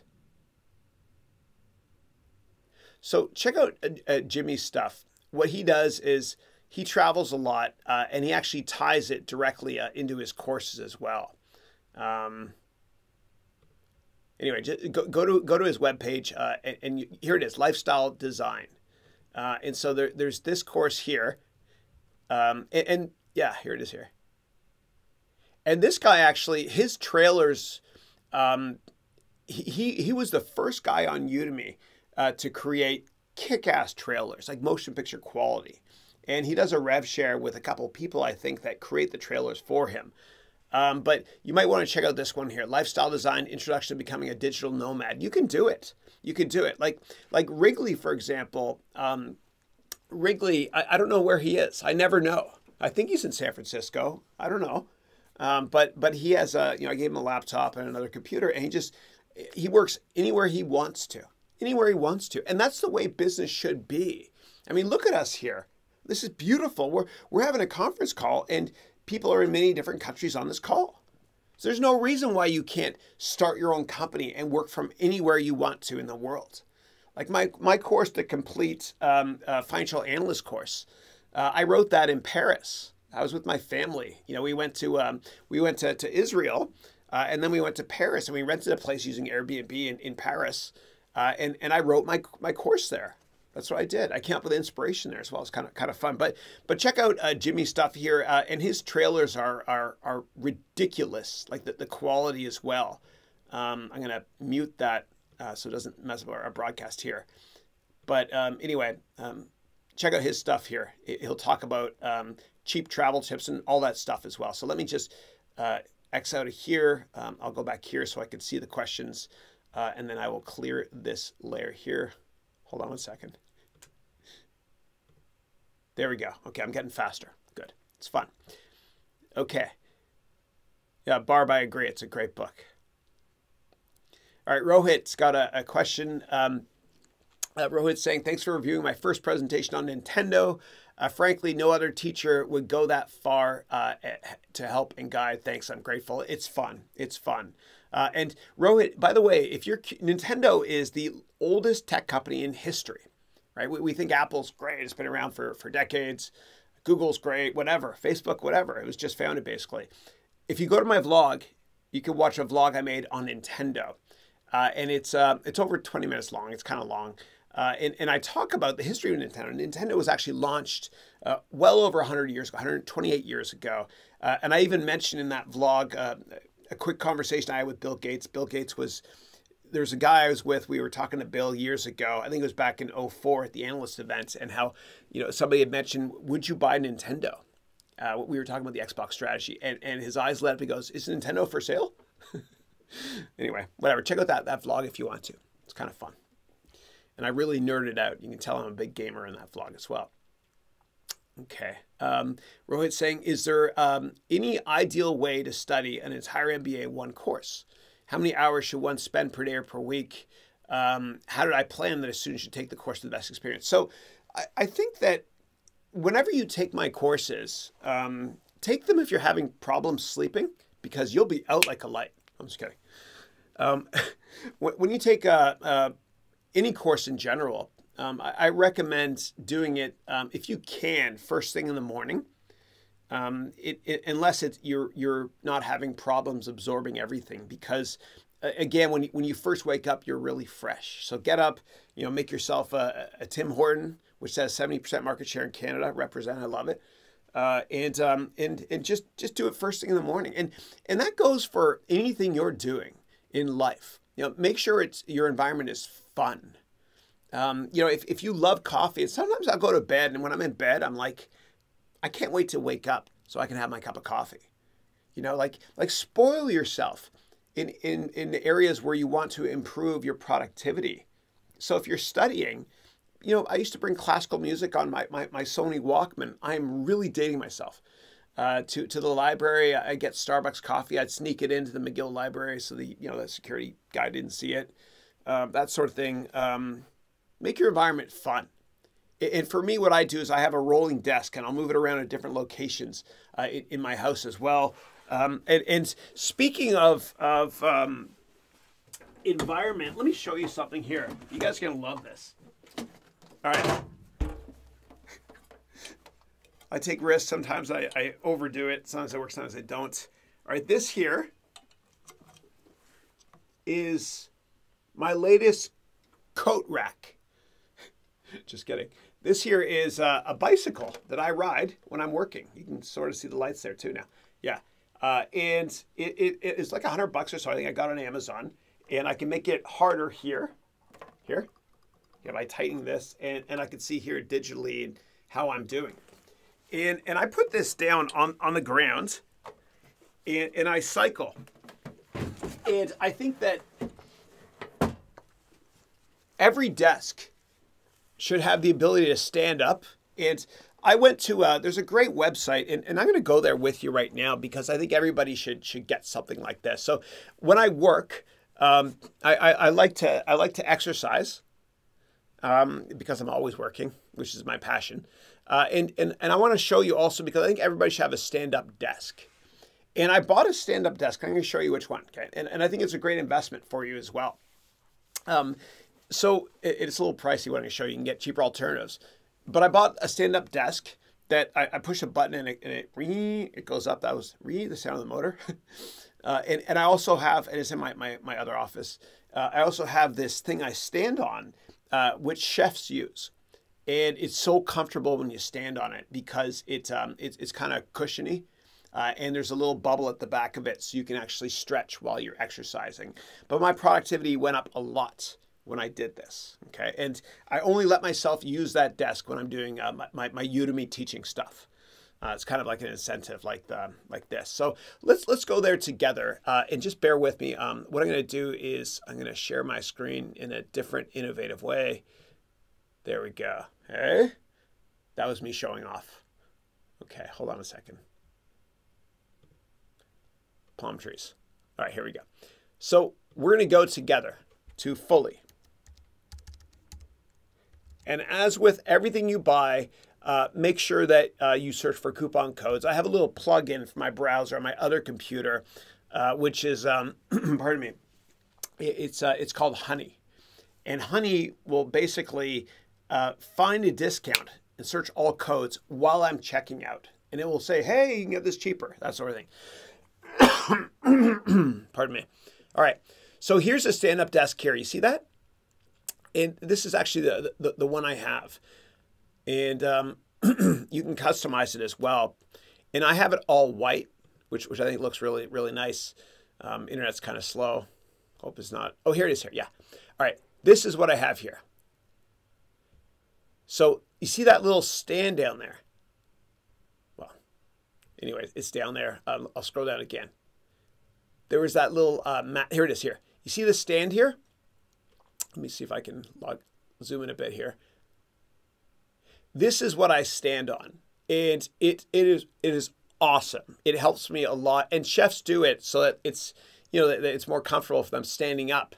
And a lot of chefs, and I met a bunch actually, that are in great shape. And I said, why are you in great shape? I thought chefs are supposed to be like Dom DeLuise, like overweight. And the chefs have told me the same thing, which is this. They're standing, which burns more calories than sitting. And they're eating all day long, small meals. They're sampling stuff, right? They don't sit down for big meals. And if you have small meals throughout the day and you stand, you burn more calories. A little off topic, but interesting, I think. So here's the desk I have. And it's simplistic. I love this whole simplistic concept here. This goes up and down. That's the little motor where you can set it up and down. And then you can buy accessories to, like I bought an accessory to hold my iMac, whatever.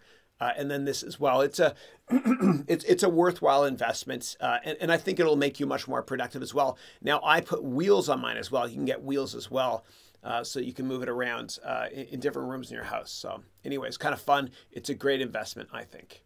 All right, let's go back here, and I'm gonna go off this this screen here. Hold on a second. I'm getting better. 1 second. Sorry. Clear.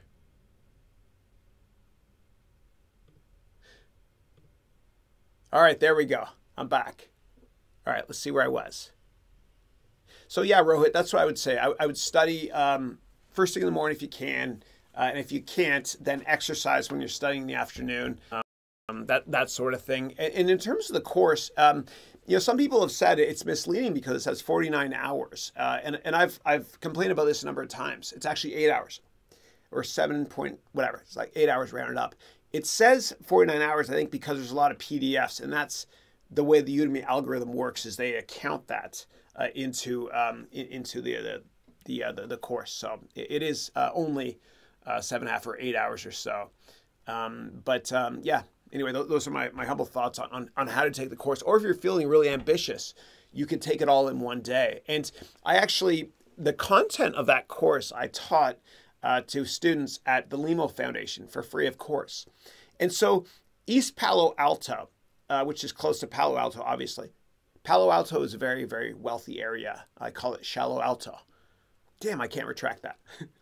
But East Palo Alto, it's really sad because the high school graduation rate there is only 40%. And so I was on the board of this company called the Limo Foundation. I'm not as active as I should be. Limo, if you're watching, I'm sorry about that.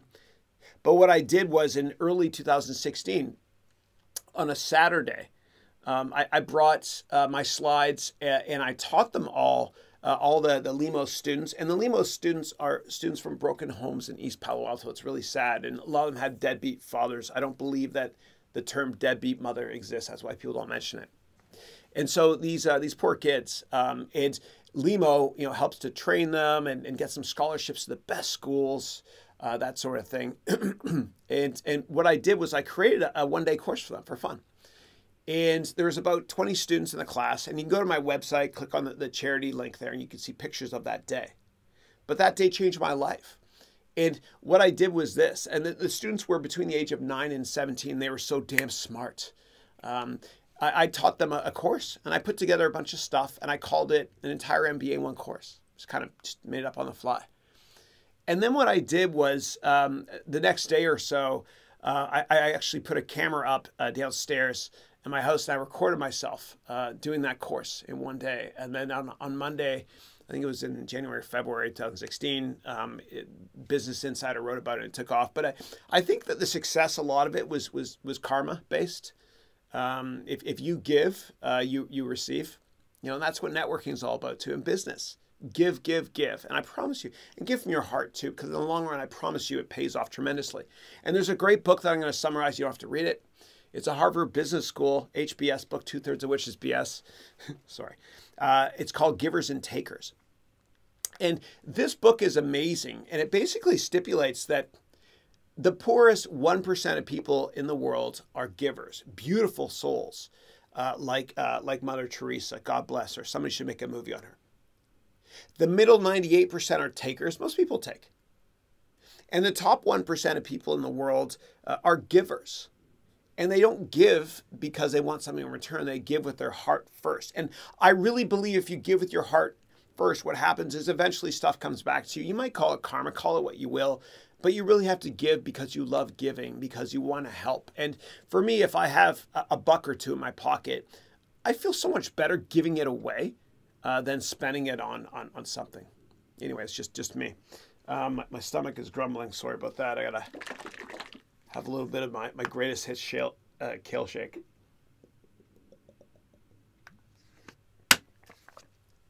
All right. It's good. All right. All right, next question I got is from Sasha.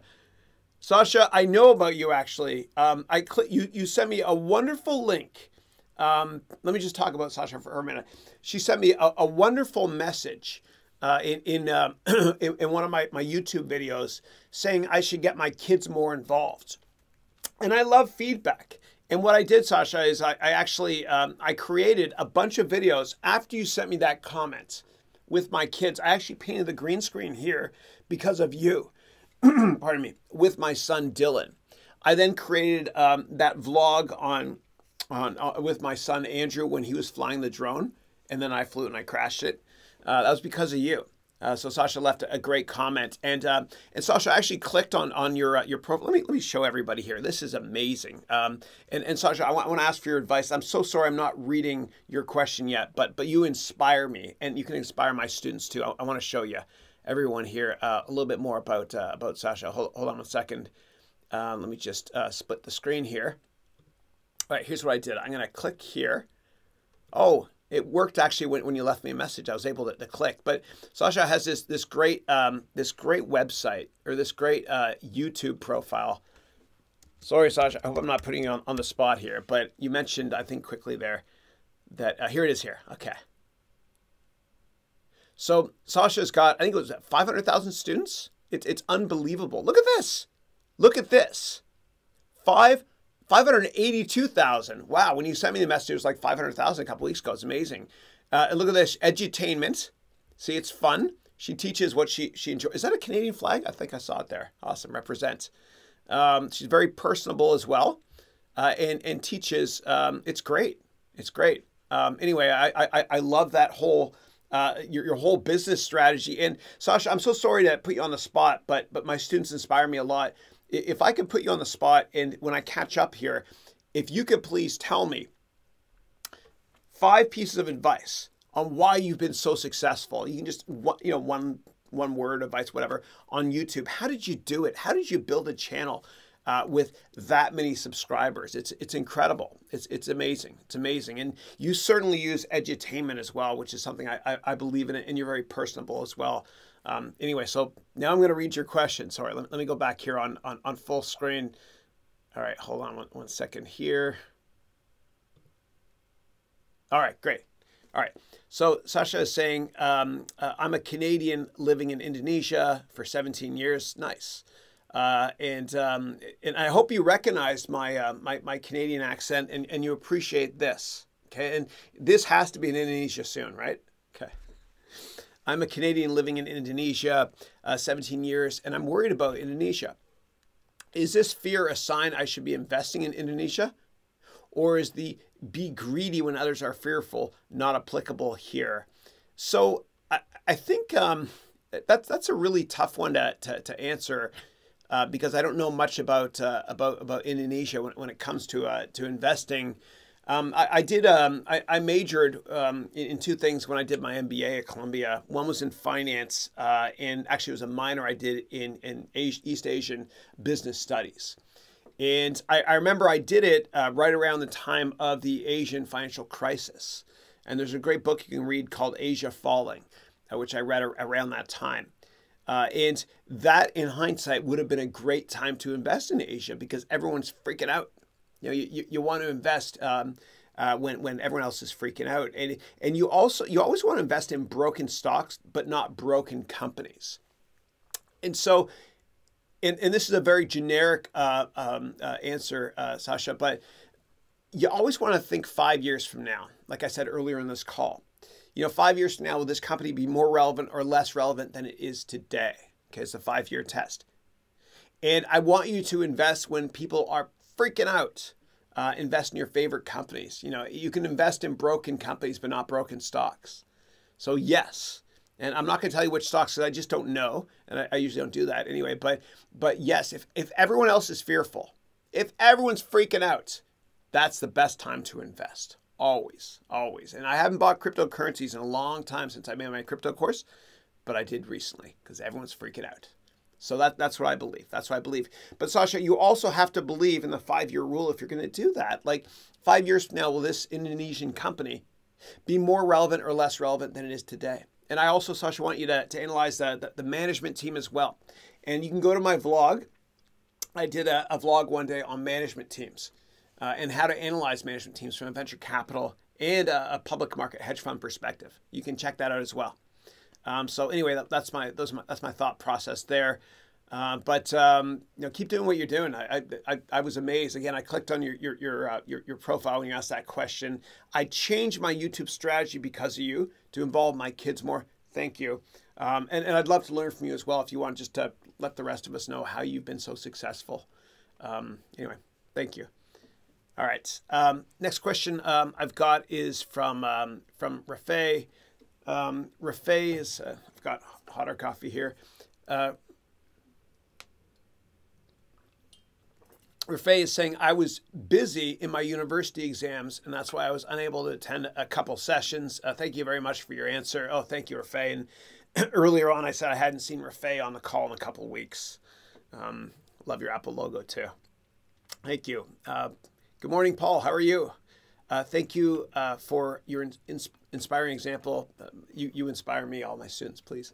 What specific math classes or concepts would you recommend in preparing for a successful MBA experience? So before I did my MBA at Columbia, what we had to do was they made us go through what was called math camp. And in math camp, they just kind of ran through some basic stuff, which was covered in the GMAT anyway. But I would say that a lot of the math stuff you learn in school is not applicable in the real world. I love some of it, and I'm helping my son Matthew out now. He's 13. He's doing algebra. It's fun to kind of figure out the sides of the triangle.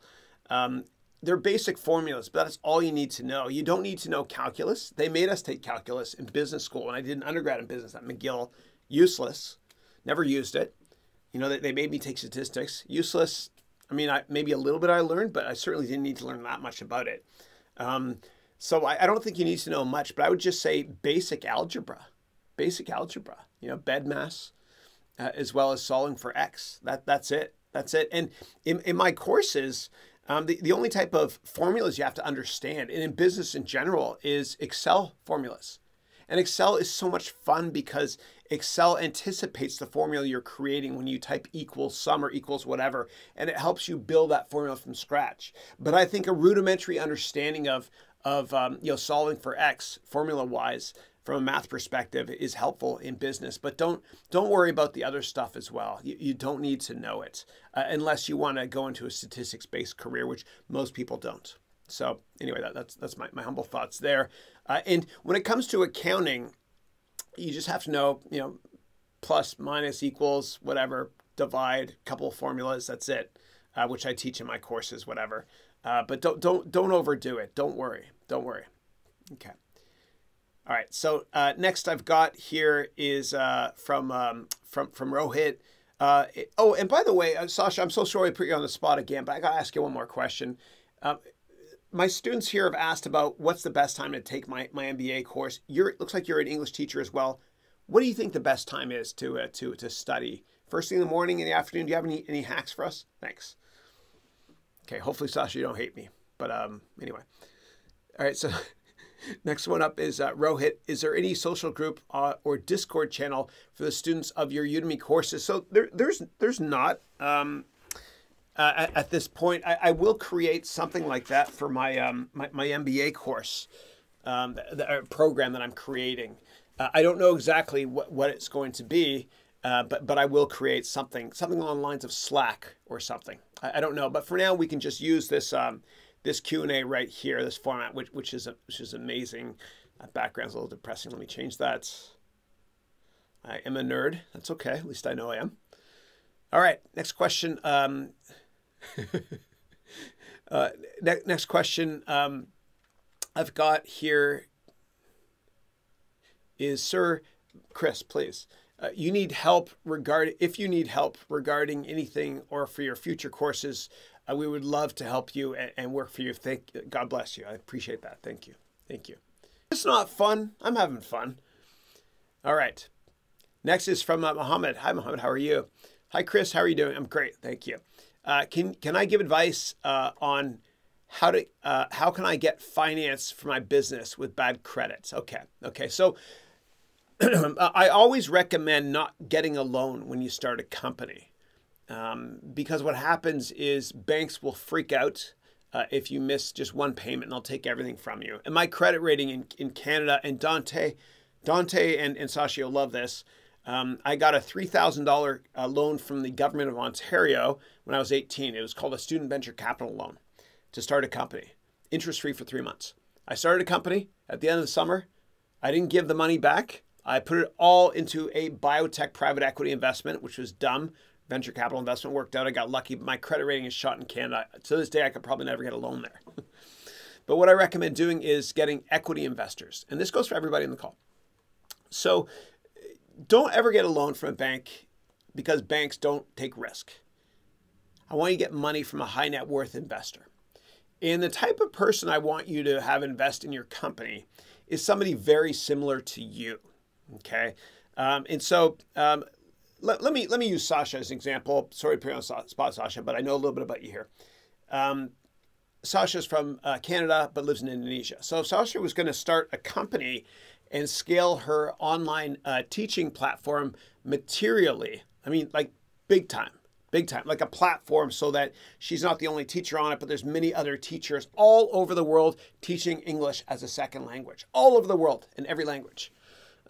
Then what I would recommend that Sasha do is I would recommend that she reach out to somebody over LinkedIn, do an advanced search in LinkedIn on Indonesia and Canada.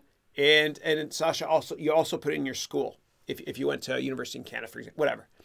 And then what you do, or your hometown in Canada, then what you do is you search through to see if there are people that meet that criteria. And if any of them seem like they might be high net worth investors, meaning if they started their own company, then meet with them. And they're going to love meeting with you, or anybody that has a similar background. And I recommend finding people in general, for everybody on this call, that are maybe 20 years older than you, that are even more successful than you are, and people that are very similar to you. Why? Because I promise you that 20 years from now, when you're way more successful than you are right now, this goes for everybody on this call, 20 years from now, if somebody reaches out to you that is from the same hometown as you, the same, the same school as you, and maybe one other thing in common, if they reach out to you over LinkedIn and they have things in common with you, and that person reminds you of a younger version of yourself, you're damn right they take that meeting. You would take that meeting. Of course you would. You want to help yourself. You want to help others. And so the bottom line, Mohammed, is that I think that you should not get a loan. And don't worry about your bad credit, okay, because it's not going to impact how you start your company anyway. I want you to get a high net worth investor. And what you can do is go to my vlog. And a couple of weeks ago, I was a guest lecturer for this French MBA school from Paris called HEC. And I lectured. That was me showing off. Just kidding. No, I lectured, and I recorded it, actually, because I didn't know what to frickin' vlog that day. So I brought my camera. Watch that. It's like an hour long, and it will tell you how to raise money and how to approach people. And if you have follow-up questions after watching that vlog, please let me know.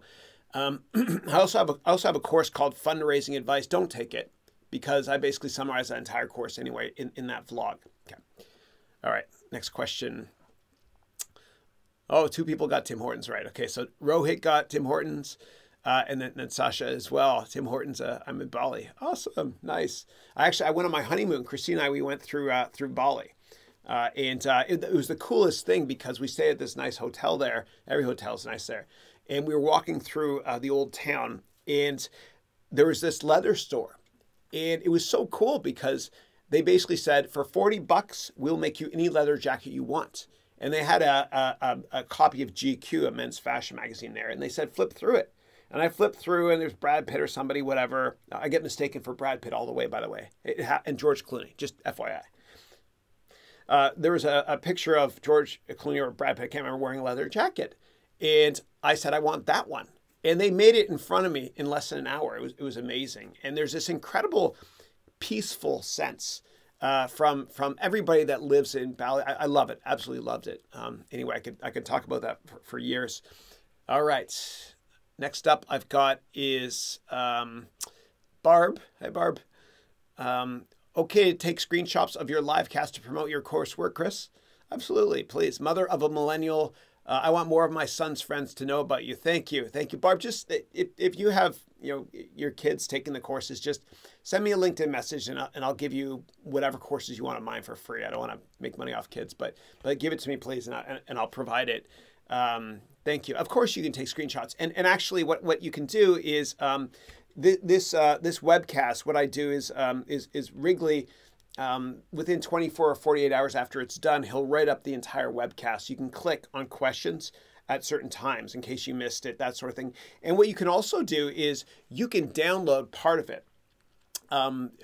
You could search online YouTube download, and you can figure it out that way. If you do that, though, be careful that you don't install a toolbar or something. Just make sure you just enter in the address and you download it right away to your computer. Okay. Let's see here. All right, Dante, why are there more companies in the United States going public than other Western countries? Yeah, I realize that a lot of big companies, pardon me, mute didn't work. Okay, it's fine. I realize that a lot of big companies in other countries stay private for a long time. Is there a specific reason? Huh.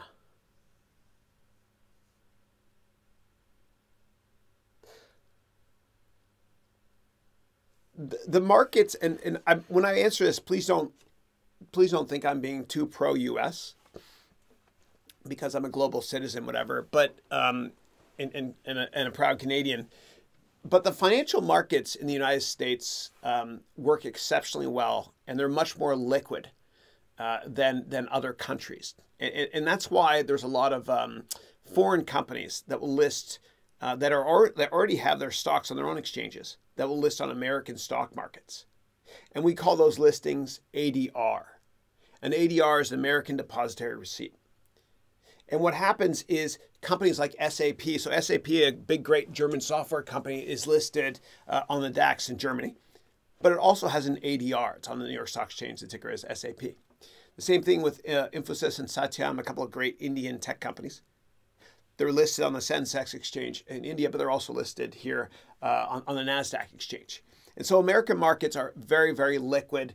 And they also have very high standards. I mean, America has more lawyers per capita than any country. And as much as I despise lawyers, except for civil rights lawyers and lawyers that are on this call, lawyers keep markets in check. There's a lot of shareholder lawsuits. The amazing thing about America, and I shouldn't say the word amazing, is that any executive that's been unethical, I guess it is amazing, that's been unethical and has screwed over any investors can go to jail. And one thing that always amazes me about America is how you can go from rags to riches, back to rags and back. It's kind of like, like Tiger Woods. He was loved, not loved as much. Anyway, that sort of thing. Or Bernie Ebbers, who started WorldCom. I think he's in jail now. There's a guy I knew, actually, and I talked earlier about how to tell if people are lying, and I used it to analyze one guy who's in jail now, a guy from Long Island, who was the former CEO of Computer Associates. He's in jail. He's in jail for defrauding investors, for doing one thing. You know what he did? Each quarter has 90 days in it. He pretended each quarter had 91 days or 92 days because contracts that closed the next quarter, he pretended they were this quarter. And you think, oh my God, that's not that bad, Chris. So anyway, and if you're curious about why people go to jail, and I've gone to jail a lot, I shouldn't pause that long. I've gone to jail a lot to visit friends of mine that have broken the laws with financial markets, and I never have. But what happened is they use insider trading. And I created a vlog on this when I went to jail. You can watch that as well if you want, whatever. So the U.S. markets really take insider trading seriously. And Martha fucking Stewart, sorry, she was America's sweetheart. She went to jail for 2 years for insider trading. How crazy is that? And if you want to know about insider trading, just watch the blog I have on it. It'll teach you more about that. The bottom line is, if you hear something about a company or a stock that not every other investor knows or can get access to, don't trade on it, please, because you can go to jail for that. It's never worth it. And if you work at a big company that's finance oriented and you hear something, you have to tell your compliance director so they can put that stock on the restricted list. I've done it before. Okay, great. So hopefully that will explain to you, Dante, why America has a lot of markets that tend to work really well. And there are other countries that work well as well, but I think it's just a lot of lawyers in America. Anyway, and America is very pro-capitalism. Obviously, we know that. I mean, it's the most right-wing from a business perspective, country that there is. Sorry, that was my ADD kicking in, changing the backgrounds. I just think that the financial system works incredibly well here, and the federal regulators get it. And Ben Bernanke is one of my heroes, as I think that he saved the U.S. economy and maybe the global economy too from going into the next Great Depression in 2008, 2009. Because Ben Bernanke, and you can watch a vlog I did on this as well. He did his PhD, which stands for plumbing, heating, and dishwashing. He did his PhD at Princeton in depressionary economics. And so he, as the Federal Reserve Chairman, really understood how it worked. And that's just another sign that the American financial system works better than some other countries. It's all relative. If you have follow-up questions about that, please let me know, Dante. Thanks. Okay. And before you invest in any American company, I want you to go to sec.gov, and I want you to download the annual report, which is called the 10K, and read through all the risks. And if you want, we can do that in real time together right now, if you want me to. You could pick any ticker you want, an American stock market, and we'll analyze it and go through the annual report. Let me know if you want to, and we'll do this once I catch up to that question, if someone enters that question there. All right, so next question I've got is from Barb. Wow, I never knew a teaspoon of butter helps the medicine go down. What movie is that from? Somebody know that? A spoonful of sugar makes the medicine go down. Somebody tell me that. All right, a teaspoon of butter will help with alertness and clarity. Awesome. It really does help. It helps a lot. It helps a lot. And there's something called MCT oil that's also in Bulletproof coffee. Bulletproof was made by this Canadian in Vancouver, Bulletproof coffee that is, and it really works. But if you're gonna put in the MCT oil, last thing I'll say about it is just put 1 drop. That's it initially. Otherwise, you'll get a stomach ache. It helps you focus, but the butter helps a lot. All right. All right. So Rohit, how is Halt Business School? So I taught a bit at Halt when I was working full time in venture capital, and actually what happened was there was a student that cold called me and wanted me to just be on a panel, and then one of the professors there was named Professor Herb Mayberger, who I talked about in my TEDx speech. Great guy, big influence on me. And he introduced me to the dean of Halt, and then I taught there in the MBA school and the undergrad school. And actually, I'm honored to say and humbled to say, that's what Canadians say when they're just about to brag. I'm very humbled to say that I got the prize for the best finance teacher from the business school that year, as voted on by students. And you can go to ratemyprofessor.com as well and check out ratings that I wrote. I mean, students wrote as well. But Halt was fun, and I really enjoyed teaching at Halt because, and for those of you who don't know Halt, it's the Halt School of Business has 4 or 5 campuses around the world. They've got one in Boston. They've got one in San Francisco here by the Gap's headquarters in the city. They've also got one in Shanghai, and I think there might be one in London or Paris. I can't remember. They've opened a couple more, and it's a very international business school. And a lot of MBA students do it just a 1-year course, and I taught a lot of them, and a lot of them are successful. And one of my students actually, her name was Fulia Becker. She worked at Udemy, and that's why I teach at Udemy, because she wanted to get mentored by me one day at Udemy, and I went to Udemy to meet her, and I was like, oh my God, this company is amazing, Udemy.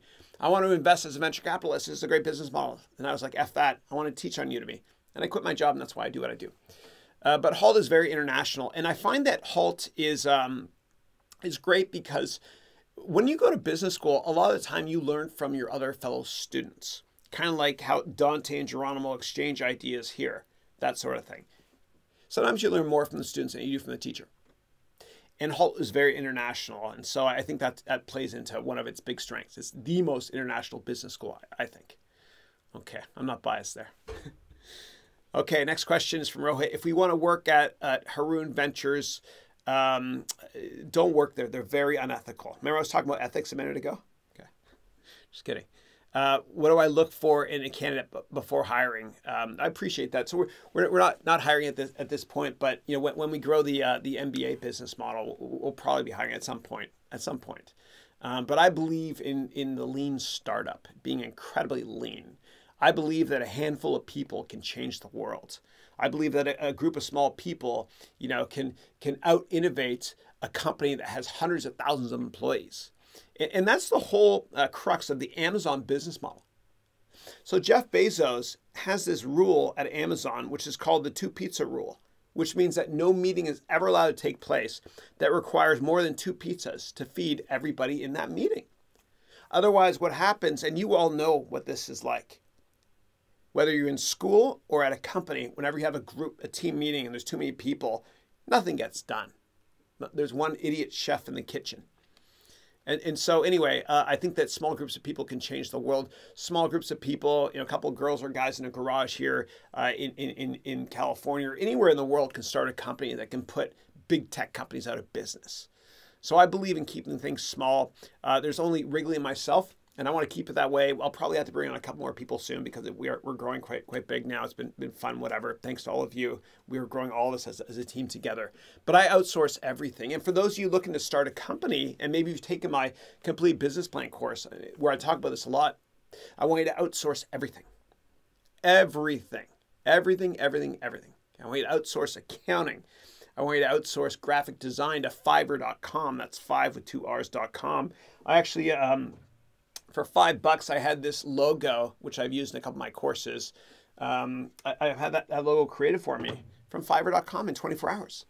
Outsource everything you're not good at and only focus on what you're good at in general when you start a company. You know, a lot of people will work for other people and they'll do job function X. And then what happens is they think to themselves, my God, I can get paid much more doing this myself. And they leave and start their own company doing job function X. And they don't make it. They're not successful, partially due to the fact that they didn't realize how much time they would have to spend, you know, trying to raise money or do accounting or doing this or doing that and not job function X. You got to focus on job function X and everything else is a waste of your time. You need to outsource that to everybody else. Outsource as much as you can and don't have that many employees. Always keep companies small. Because again, small groups of people can change the world. Otherwise, what happens is the company gets bureaucratic and you know nothing happens from an innovation perspective. Which I mean, sometimes it can if the founder's still there. But anyway, you get the idea. Okay. Next question is, from Rohit. Will I ever run for office, sir? You have all the qualities of being POTUS. Wow, thank you. POTUS stands for President of the United States. Well, I'm humbled. Thank you. I've said the F word a couple times in this call, so I can't do that. And I also did this, and you know, the campaigners that would campaign against me would use all that stuff. Plus, I was born in Canada. Thank you. I appreciate that. I don't know if I could handle it being a politician. I mean, it's hard. It's hard. I couldn't do it. I don't think I could do it. I think that a lot of politicians, a lot of them are lawyers, and yeah, there's some great lawyers. But you know, if you're a lawyer, half the time, if you work in corporate law, at least you're lying. I don't know if I could do it. I just finished watching House of Cards, the final season on Netflix. Wasn't that great? But anyway, that kind of sums up the evils of working in politics. And I think a lot of our politicians are good people. You know, I didn't vote for Obama, but I think he's a good person. I really do. All right, I'm gonna get off the politicians thing. And by the way, thank you for that, Rohit. Don't ever put down whether you're a Democrat or Republican or PC or Liberal or NDP in Canada. Please don't be NDP. Don't put that down on your on your LinkedIn profile, and don't ever follow politicians in Twitter, because what happens is when people go to your LinkedIn profile, if they see that you follow Democrat or Republican, I'm not saying which one, or if they see that you follow on Twitter, the Democrat, Republican, then what happens is half the people might not like you as much. I don't know what half, but anyway, that's what I'd say. But the one thing I do love about American politics, which no other country has, is Saturday Night Live. I love that. And I published a vlog this week on George Bush Sr. You know, God bless him. I think he was a wonderful man, and how self-deprecating he was. And Dana Carvey, who was this great comedian from Saturday Night Live, made fun of him a lot. I'll never forget. He made a pretend Nike commercial with George Bush. He goes, I got my Nike shoes on here. Just do it. Not gonna do it. It's funny. And I made a vlog on and let me just talk about a couple things on why Bush Sr. was successful in business, okay, and politics too. And whenever I meet somebody successful in life, I always ask them why they're successful. And that was the crux of my book, 101 Crucial Lessons They Don't Teach You in Business School. And so I met with this guy who's actually the head of sales for government at IBM a couple of years ago. And we had dinner when I was trying to introduce him to this company I was on the board of called Cohesity, a private company, founded by a guy named Mohit Aaron, who's probably the most brilliant executive in a private company in the world today. But when I met with this guy from IBM, and we were having that dinner in Menlo Park, he told me he used to work for George Bush Sr. And he worked in the White House. He was an aide. And I said, tell me about him. Like, why was he so successful? And he gave me some advice, which I love, and I included in my book. And you don't have to buy my book because I talk about everything in my book on these calls anyway. But he did this. Bush Sr. would always make celebrities feel like people and people feel like celebrities. Make celebrities feel like people and people feel like celebrities. I'm not telling you to be disingenuous, but when you're at work and somebody's more senior than you and you get in an elevator with them and there's kind of uncomfortable elevator conversation time, how's the weather or whatever it is, or I'm not going to say anything. Most people don't talk in an elevator. Just be yourself. Treat celebrities or people you work for like people. Be yourself, because it's too hard to try to be someone else, and they won't respect you as much if you don't act yourself anyway. And another thing that Bush did was he was very self-deprecating. And when he lost the election to the second election to Bill Clinton, the last Christmas or New Year's Eve that he had at the White House in '92, I think it was, before Clinton took over, what he did was he had all of his staff there with him in the Oval Office. And he treated them all really, really well. He's a good guy. Kind of like Obama. I have friends that work for Obama, worked for him in the White House. He's a good guy. Bush is a Republican. So I'm covering both sides there, people, okay? But what he did was this. Right at midnight, right when they said, Happy New Year, or whatever it was, he brought in Dana Carvey to give the last impression of him as president. And everyone laughed at him. And George Bush Jr. laughed at himself too. And it takes a man, or a person, I should say, to suffer ignorance and smile. Be yourself no matter what they say. That's a quote from a Sting song called Englishman in New York. But just, be yourself. Be self-deprecating. Laugh at yourself. Find humor in everything. Just try to find humor in everything, within reason, of course. But if you find humor in everything, including your setbacks in life, within reason, of course, then, you'll live a much longer life and you'll be happier too. You'll be happier too. Don't take life too seriously, please. And there's one other thing he did, and I'm trying to remember what it was. I mentioned it in my vlog. Okay, so one was positive attitude, self-deprecating. I can't remember. Anyway, there's three I mentioned in my vlog. And in my vlog, I also include a picture of a nice letter he wrote to President Clinton, which was amazing. I loved it. Anyway, he's a good man. He'll be missed. He'll be missed. I'm sure I'll get a down arrow there for talking politics. Like I did when I published that vlog, immediately I got a down arrow. Okay, Barb is saying, go with your gut and take care of what goes into your gut. Stay healthy to become the best kind of wealthy. Oh, I love that. Let me read that again.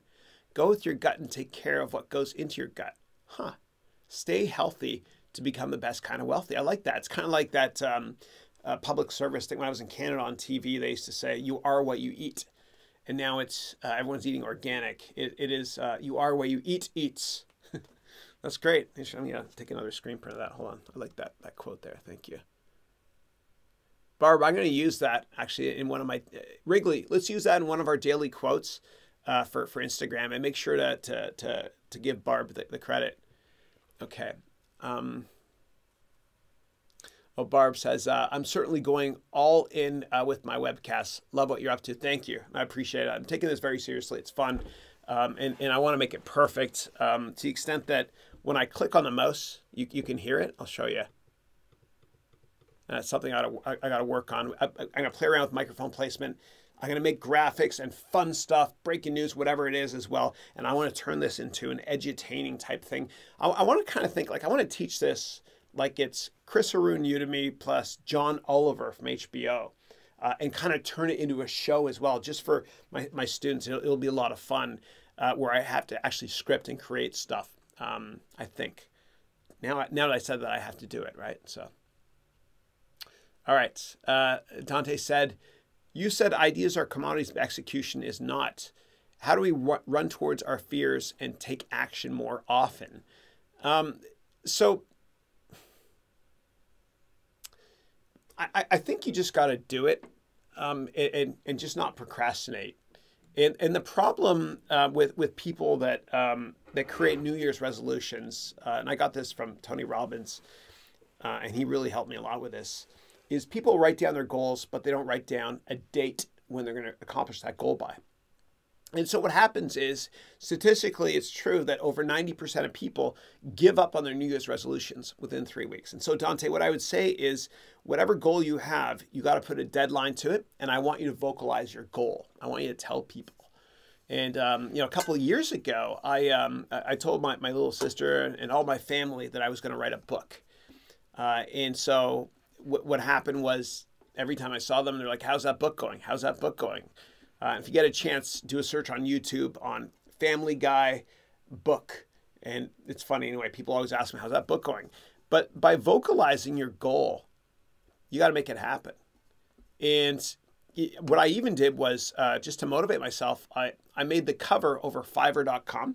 There's this wonderful girl in Bangladesh that creates all the covers of my books. And what I did was I had her create the cover of the book. I was going to show you, but whatever, it doesn't matter. And I put the cover on another book that wasn't my book. And I kept it on my desk. And that kind of motivated me to get it done. And I wasn't allowed to take that book off my desk until I published it. But also by vocalizing it, telling people, makes you follow through. You know, kind of like I did with my my MBA video that I released a couple days ago about launching my own MBA program. Now I got to follow through because I told people about it. I have to at some point in 2019, which I'll do. It'll be a lot of fun. And I did that also with, hold on one second. I want to get something I think is important. I'm trying to set my room up so that I have more room for all of my exhibits here. All right. Don't go anywhere. All right. My goal, and because I'm telling you this now, I have to do it. My goal is to, I want to take this off. Hold on, I'm going to get rid of that layer. My goal is to get one of these one day here, okay? And this is fake, obviously. But I want to get it for a business documentary. I'm learning a lot about filming now. I love it. I mess up a lot, as you can tell with last week, and also my drone, how it crashed. But I'm learning a lot. And I want to get one of these things for a business documentary that's also going to have an ethical side to it, to encourage people to do what they're passionate about and also make the world a better place. And I had this made actually as a prop for, it says here, the complete presentation course. I went to AliExpress.com. It's an Alibaba company to get it made. So this is exactly what an Academy Award looks like. Okay. And I want to explain this to you in a bit more detail because I think it's interesting. Okay. So it's 13 pounds. It's 13.5 inches tall. Urgh, my biceps aren't big. I'm going to make my biceps bigger. See how small they are? You'll see. There we go. Now that I said that, I have to do it. Okay. Give me 2 months. I'll show you. All right. And what you see here is I don't know if you can see that, but there's 5 circles. You see the 5 circles here? These 5 circles are film canisters, and they represent the 5 original branches of the academy. The 5 branches are, production, editing, acting, directing, and one other one, whatever. Anyway, this is a goal I have, and I'm putting it out there, and it scares the crap out of me to even think about it. But I'm running towards my fear. My fear used to be public speaking. And so, Dante, the bottom line is I want you to visualize your goal, and I want you to buy something, okay, that's gonna help you to actually make that dream a reality. When I was a kid, I had a little model of a certain type of car, which I have now. And I remember up on the wall, we used to put cars when we were kids, that sort of thing. We visualize it, and then we get older and we stop visualizing things like that. So I want you to write down your goals, and I want you to write down what scares you, Dante, and everybody. And I want you to run towards those fears, because whatever fear it is, and actually I'll vlog about that today, thank you. But whatever fear it is that you have in your life, I promise you other people have it as well in business. And if you run towards your fear and you embrace it and you enjoy it, like say you're scared of public speaking, whatever, if you run towards it and you enjoy it, then you'll be much more successful than your competitors will. And set your dreams high. And there are people that are going to laugh at me if I never get this. But I've got to quote James Cameron, who's an amazing Canadian. Sorry if I'm too Canadian biased, but I am proud. James Cameron, who was the director, of course, and the writer of Avatar, as well as Titanic and other great movies. He had this great quote. He said, you want to set your goals so high that if you fail above everyone else's expectations. That's what I want you to do.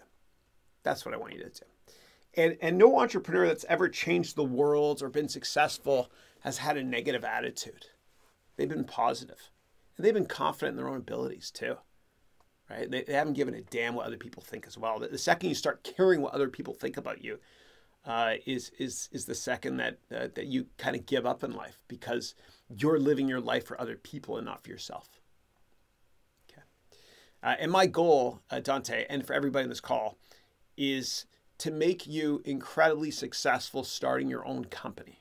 Okay. It doesn't have to be next year or next month, but at some point. And if I have not done that, then I have failed as your teacher and friend. And the same thing with my complete business plan course. I poured my heart into that course. I released it, I think a month and a half ago now. If you don't develop a successful business plan out of that course, I want you to ask for a money back guarantee, 100%, even if it passes the 30 days. Okay. That course is to inspire you and help you to live your life on your terms. By creating an amazing business plan. And a lot of companies fail because they don't plan accordingly. When you take my course, I want you to use it as a way for you to plan your future, the blueprint for your future, your business model. And if you take the course and say you're, I don't know, halfway through it and you realize your business plan is not great, stop taking the course, think of another business model, and take the course again. And that's the crux of my one-page write-ups on my website. Go to harounventures.com/template. Those one-pagers, that one-page template, and I have hundreds of them I've made. Most of them I start making, and I give up on it after the first couple lines because I realized through my due diligence research process that it's a bad idea. That's how I want you to think about this business plan process as well. And as part of the business plan course, and most of you have already signed up for it. I'm not hyping something up here or whatever, but as part of the course, you get, I provide you with not just 50 word templates, thank you, Wrigley, but also 25 presentation templates, thank you again, Wrigley, that'll help you put together a great presentation to investors. And so earlier in the call, somebody had asked about investor, having bad credit and wanting to approach investors. Take that course. And that will help you with your business plan, as well as with the presentation side of it. Okay, next up, I've got Rohit who is saying, who is Dr. Death on Wall Street? Oh, thank you. Who I talked about in my last webcast. Yay, somebody's watching my webcast. Thank you. So I think I vlogged about that a couple days ago. So Dr. Death is a guy named Nouriel Roubini, and he's a professor at NYU. And he's a rock star on Wall Street because in 2008, he was the dude that predicted all the awful turmoil that was going to occur. You know, right around the time when Bear Stearns declared bankruptcy, and everyone was saying, buy Bear Stearns right before it went bankrupt, buy stocks in March 2008. He said, the end is near.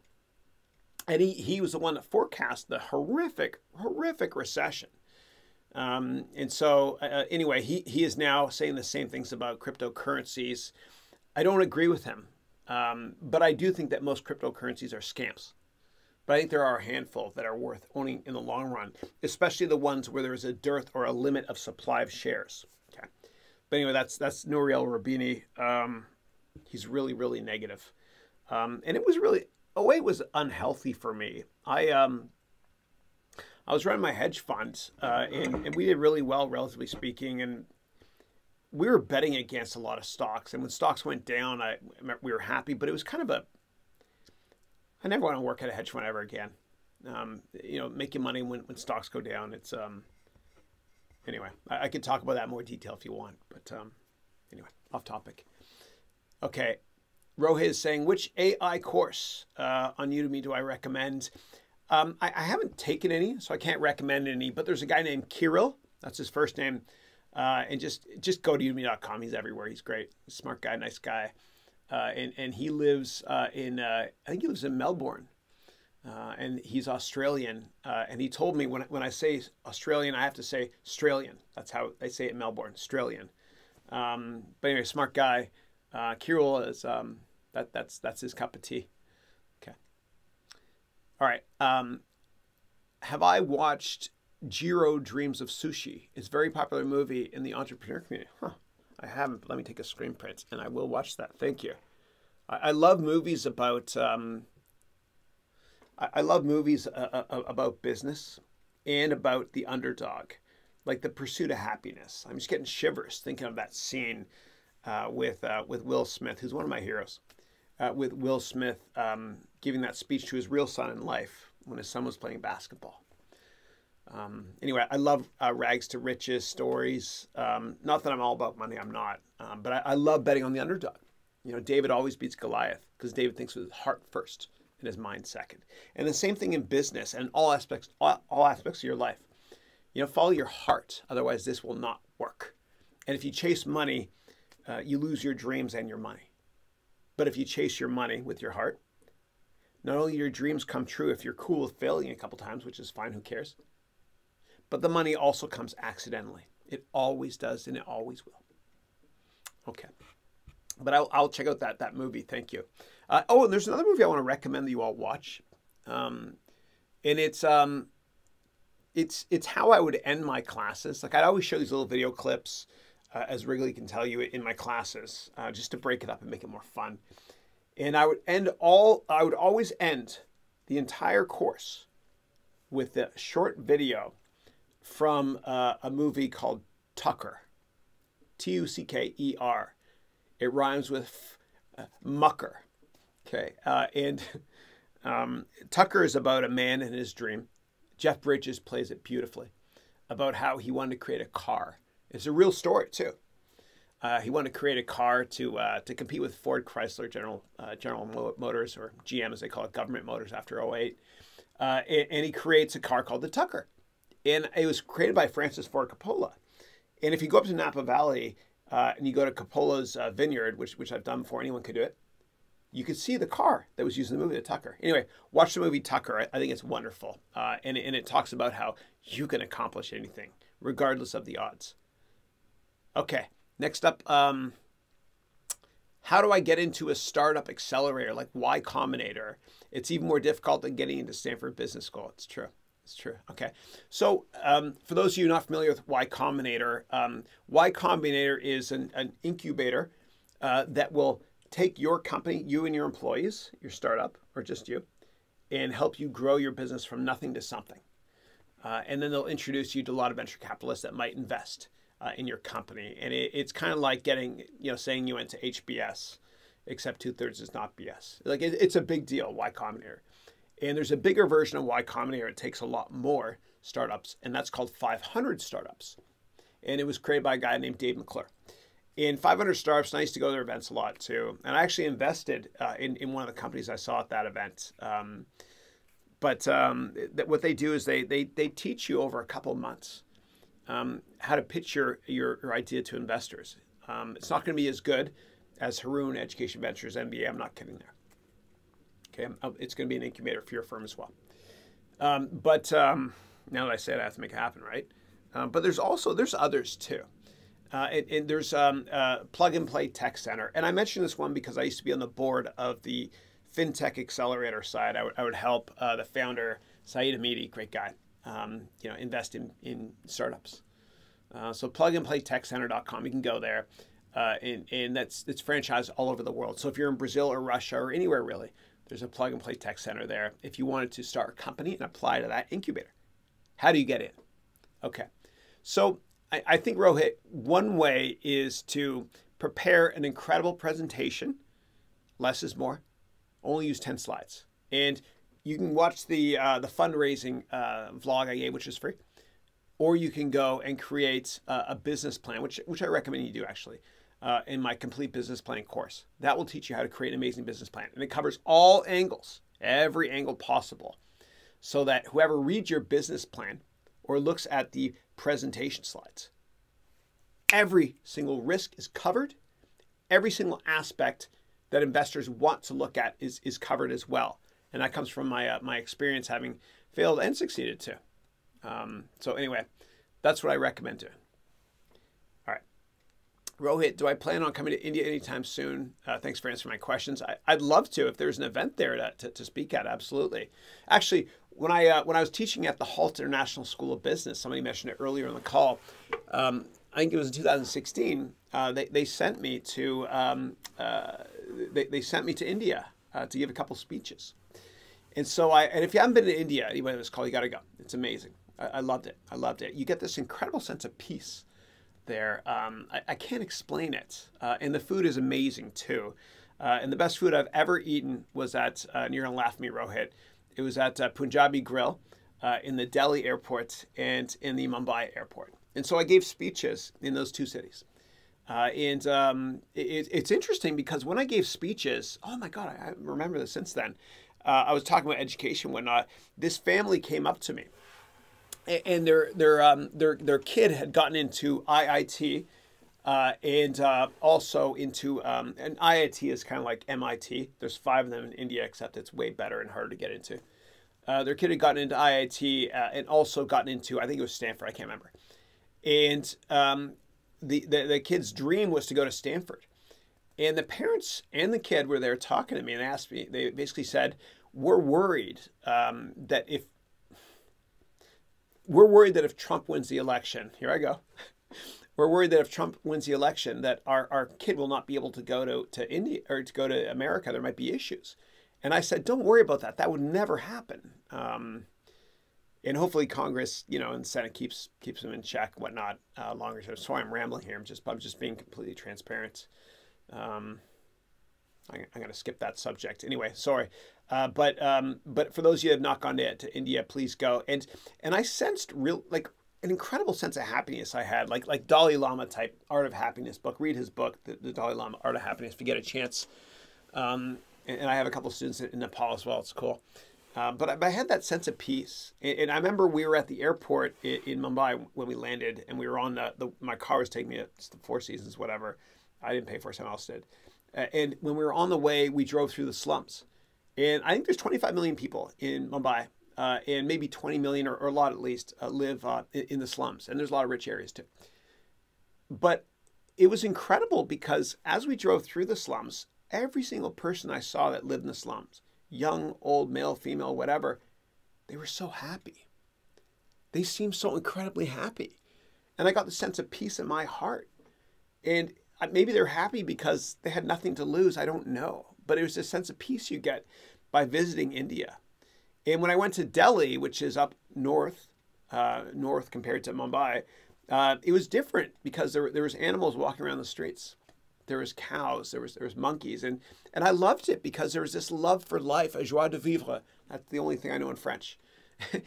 Just this sense of inner peace that you get there. But anyway, Rohit, I'd love to come to India. Hopefully one day I'll come there and maybe be able to teach and meet with you as well. Thanks.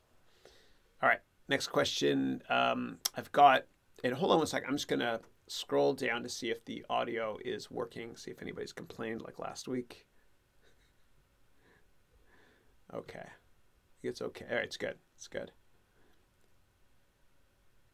All right, give me 1 second. Sorry, now I lost my space. Hold on 1 second. The older I get, the better I was. Yes, I say that joke too much, I know.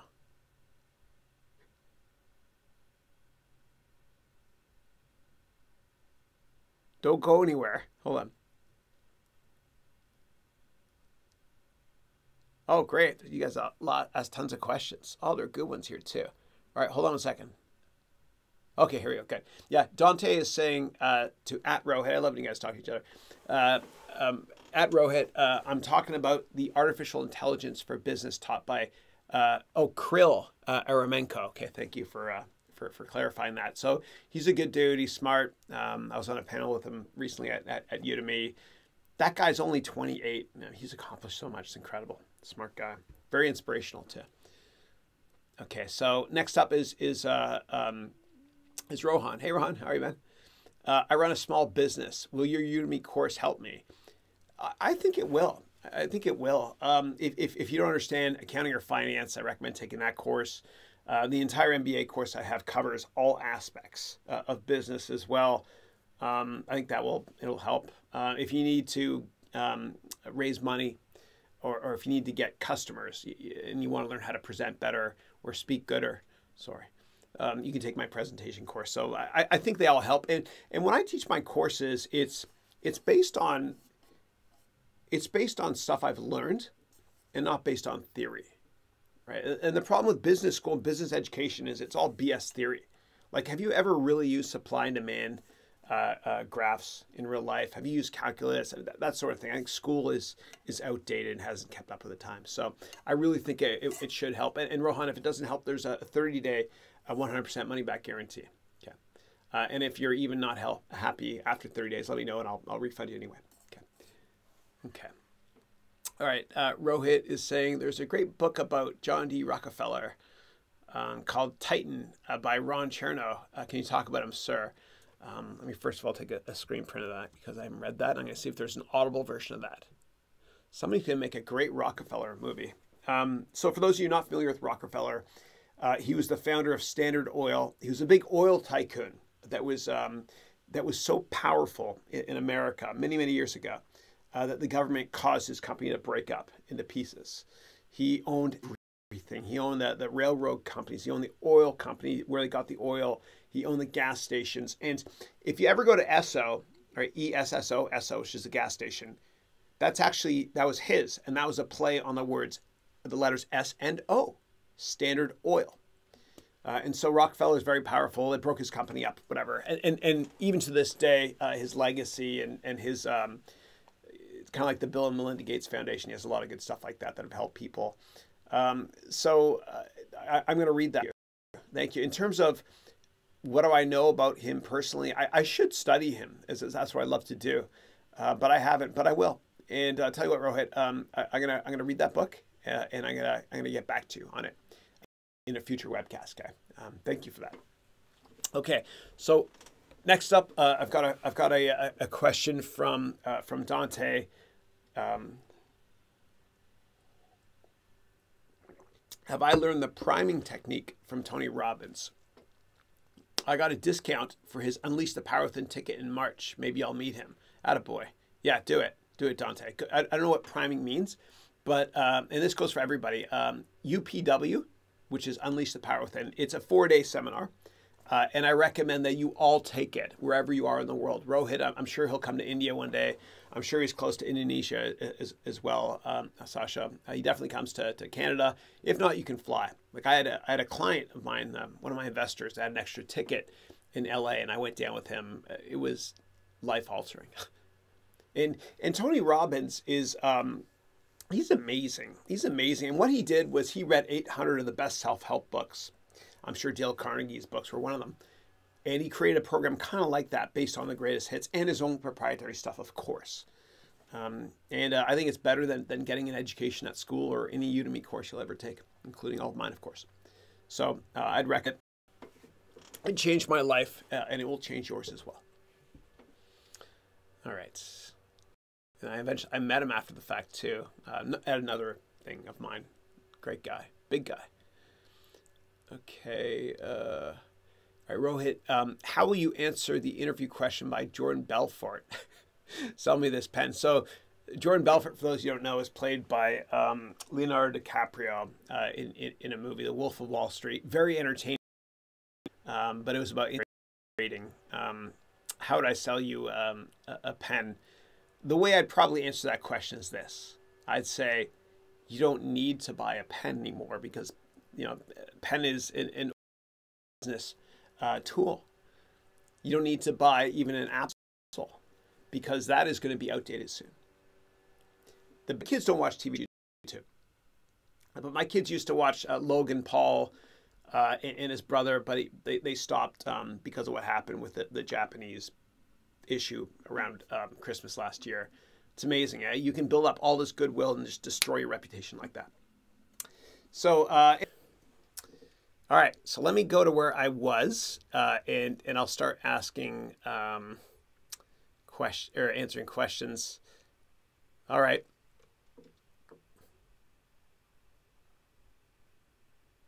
All right, so Haroun is asking, can the same rules of investing be used while investing in the markets in different countries? Absolutely, absolutely. I mean, the whole notion of thinking longer term, investing in a great management team, and investing in a large total addressable market apply globally. Globally, you might have to be aware of certain local tax issues or geopolitical issues as well that aren't in all countries, and interest rate policies, that sort of thing. So macro will impact it a bit, but I still want you to be bottoms up focused and long-term focused as well. And so the methodologies for investing transcend borders. All right, and again, I apologize for what happened. I'm back in black, my black shirt, the background. That was a AC/DC reference there. All right, next question is this, and then Wrigley will just call me if there's something wrong. Sorry about that, guys. All right, so Rohit is saying most people don't know Chris starred in a movie. Love to hear the story again. Sure, thank you. I was in a movie. I was really drunk. I was in New York City, coming back from a bar when I lived in Manhattan, Upper West Side. Walked into a bar. It was empty. Sat down and next to me, Ben Stiller then sat down, and tons of people walked in, Ed Norton included, and a big film crew. And I looked at Ed Norton on my left, and I said, I can't believe we're still shooting. And he goes, I know, dude, I just want to go home. And then, anyway, I was in that next scene, kind of a funny movie. It's called Keeping the Faith. All right, Sasha. Oh, Sasha is saying the best time to study or learn is when there is nothing else you'd rather do. If you have that luxury. I completely agree. That's a great answer. Great answer. All right. And then Rohit is saying, in the last webcast, you asked me how I built my website. Oh, I remember that with your resume. That was cool. I built it using WordPress.org. Awesome. And then I used the theme Kerge, Kerge, and it cost $12 and $5 for hosting. You got it all done within $25. That's amazing. Rohit has the most kick-ass online resume you've ever seen. Rohit, why don't you share the link with anybody that's interested in doing what you did, as it cost only $25. Although I'm sure you learned how to do some of that awesome stuff at MIT, right? Okay, Chris, you should create a course called Ethics and Morals, sir. Thank you. Hold on one second. Mary Poppins, Rohit, good. You got that one. That's right. Spoonful of sugar. That was ages ago. Love the webcast, Chris from Toby. Hey, Toby. My background is MIS. That's Management Information Systems as well. And I'm considering pursuing finance-related roles. What are your thoughts? So what I'd say, Toby, is that the best thing I can recommend is that you leverage your network. And the only way you can get a job in finance, I think, is by doing one of two things. Going to business school, but don't do that because you can do something else, which is this. Network like crazy. If you can't network and get that job, then you do your business degree. So how do you network? Well, go to my website and download my networking book for free. The web address is harounventures.com, and you'll see it there. And I give you all of my best humble advice on how to network. And I promise you, if you follow all the methodologies, you will get that coveted job on Wall Street or Bay Street if you're in Canada or other countries, whatever your street is called. Okay, great. So I'm going to now go here, see what the next question is. Okay. Rohit, recently General Electric laid off 15% of all its employees across the globe. I know it was harsh. It had a huge repercussion for its contractors as well. What tech and innovation are the factors which caused this? Yeah, so there's a couple of problems with General Electric. And so I gave a vlog a couple of weeks ago or maybe it was a week and a half ago, where I talked about United Technologies and why investors like breaking up companies. And I summarized my thoughts there on why conglomerates like GE don't work anymore. And the reason is that investor attitudes have changed. Investors no longer like investing in companies that are too diversified, meaning are conglomerates. And the example I gave in that webcast vlog I gave was why the market wanted, and private equity investors wanted PayPal to break up into two companies. eBay to break up into two companies, PayPal and eBay. Value investors love eBay because it's cheap and not growing. Growth investors love PayPal because it is growing and it's expensive. So what happens is the whole is worth less than the parts. So if you break it up, these type of investors will invest in core sleepy eBay, the value investors. These type of investors will invest in PayPal, the growth unit, meaning growth investors. Now, when it comes to General Electric, it was so diversified that GE was a healthcare company. GE was a finance company before they spun off GE Finance. GE is a plastics company, a plastic division. GE makes appliances. Investors want pure plays now. They don't want to invest in all the. What if I just want to invest in the healthcare part of GE? I would say screw that and I'll invest in a healthcare company. And so splitting up companies makes sense. Now, as part of that restructuring and splitting up companies and whatnot, they also took the opportunity to kitchen sink it, meaning they let people go as well as part of the whole restructuring process. And so conglomerates don't work anymore. Investors don't like them. And that's why United Technologies, ticker UTX, is breaking up into three companies. United Technologies, three companies are going to break up into include the Otis Elevator Division, which is owned by UTX, the Aerospace Division, they make a lot of military stuff and airplane stuff, and then also the Building Services Division, like Carrier, the air conditioner company, Carrier Cares. UTX owns that. Conglomerates no longer work. That's why GE is breaking up. Investors just don't like it. Investors, their attitudes are changing when it comes to investing. Okay, so next question. Geronimo is saying, I outsourced the design of my side hustle company last week. The logo wasn't what I expected, but the animation was good. And also, there are coupons for Fiverr. Keep your eyes open for them. Totally true. I agree. And again, I got this logo done on Fiverr. I've gotten some translation stuff done on Fiverr. My book covers that sort of thing. Voiceovers for my my courses. I had Morgan Freeman do a voiceover in one of my courses. So no, I agree. Outsource what you can. Okay. But I agree with you. You get what you pay for. Sometimes it's not high quality. So what I recommend doing is only outsourcing these things on Fiverr to people that have close to 5 stars and not just 1 or 2 reviews, but hundreds, if not thousands. Okay. Next question. Okay, interesting. Okay. All right, let's see. Geronimo's got is saying, I ended up hiring a friend to do a logo, which was awesome. Yeah, you got to be careful with Fiverr. Only do stuff on Fiverr with people with high ratings. Okay. All right. And next up, I've got Barb. Barb is saying, I'm the cancer caregiver for someone who worked for him at the White House. For Bush. Oh, that's right. Sorry, I'm behind in these questions. These past few days have been particularly tough. He's one of our best quotable presidents. I agree completely. Wow. Yeah. No. And Barb, he was the real deal. Like, the feedback was amazing. Like he treated people with a lot of respect. People loved him and will continue to love him. I agree. It's been a harsh couple of days. Okay. So next, Barb is also a colon cancer survivor. God bless you. Know from where I speak on the gut stuff. I like that. Thank you. That's awesome. That's amazing. Barb, give me, when you beat cancer, and God bless you, it's amazing. Can you share with us just one piece of advice on how you maintained a positive attitude? If you feel comfortable, if not, don't worry. I want to continue to be inspired by my students, especially you with this. Thank you for sharing that. Thanks. Okay, Rohit is saying, even when life is being dull and monotonous, this webcast is what makes me passionate. Oh, thank you. Thank you, Barb, for that too. Thanks, Rohit. Thank you, Saley, appreciate it. Okay, great. So Marin's got a question. Good evening, morning. What marketing strategies would you suggest for a platform-based startup?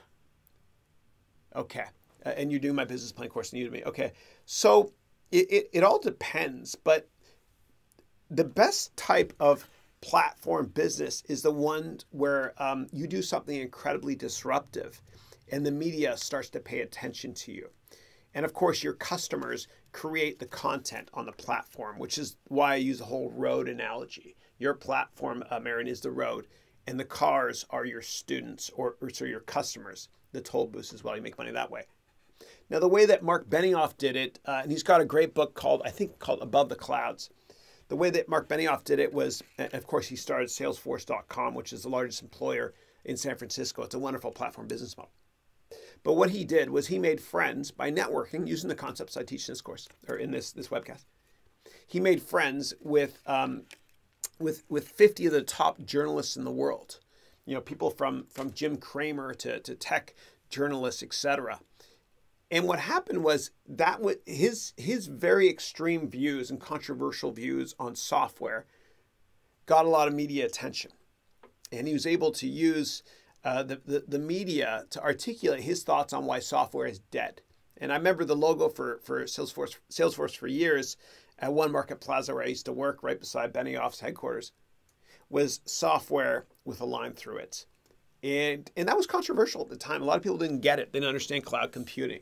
Now everybody knows what AWS is.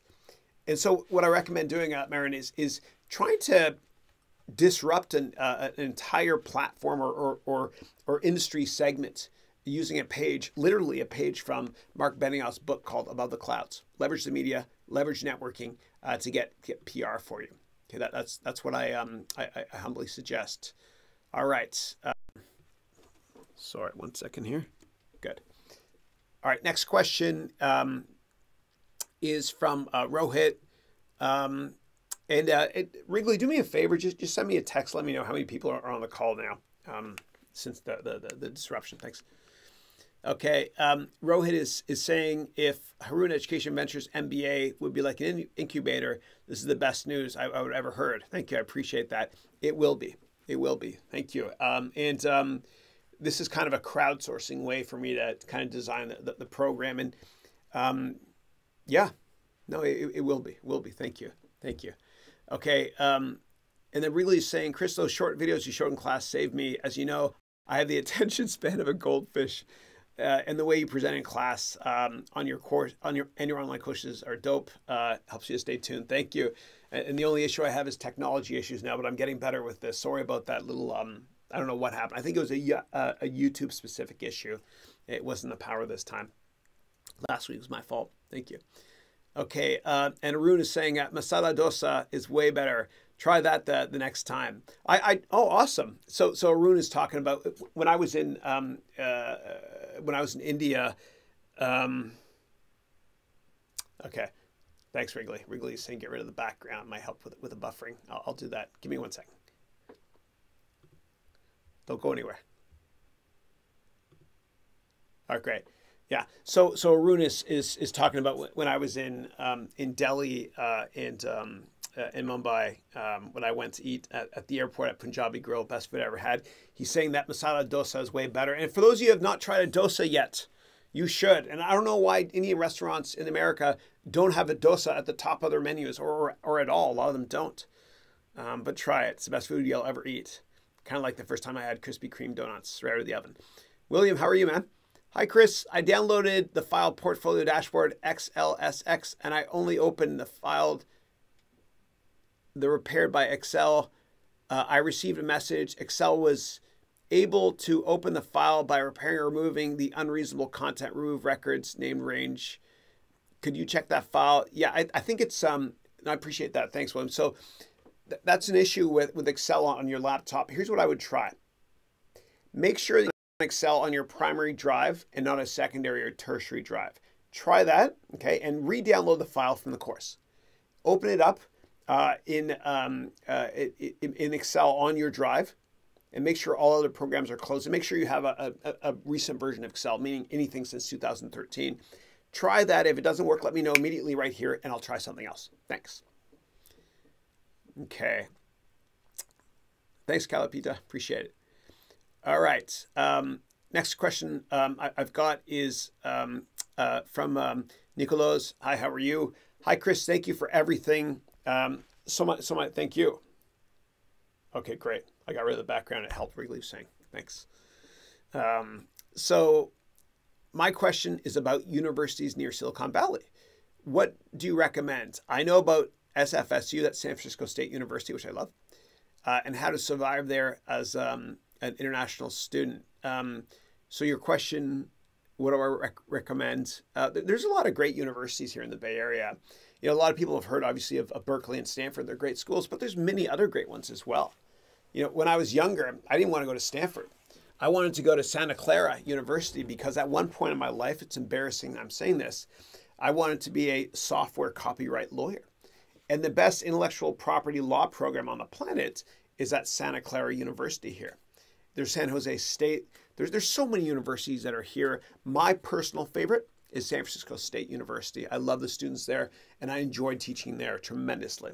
Okay. All right.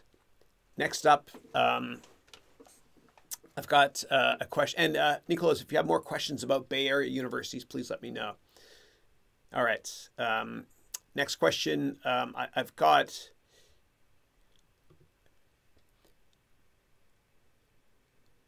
is too much to read, too little time. Any new book recommendations? Thanks, Haroun. The only new book recommendations I have are the ones that have been mentioned earlier in this call, especially the one on John Rockefeller, which is my next read, I think. I'm going to do that one. And also the one that Dante recommended, which Bill Gates recommended on meditation. So those are the ones I'm going to try out next.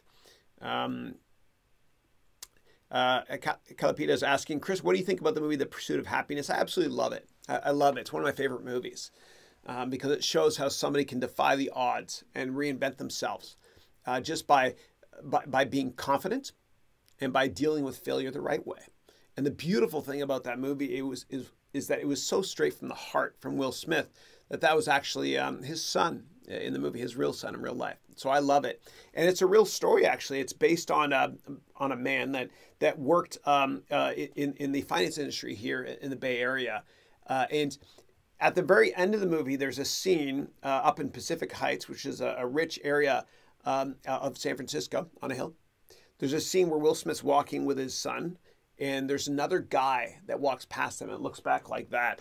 And that was the real guy that the movie was based on. So I loved it. I love any movie that shows somebody from a tough situation that defies the odds. So I was a fan of all those Rocky movies. Thanks for that, Wrigley. Appreciate it. All right. All right.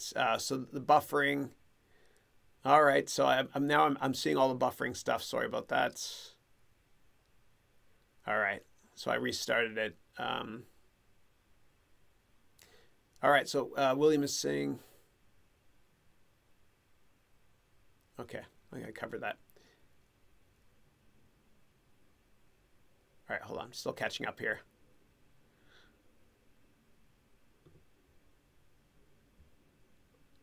All right, so let me see here. I'm going to throw this on.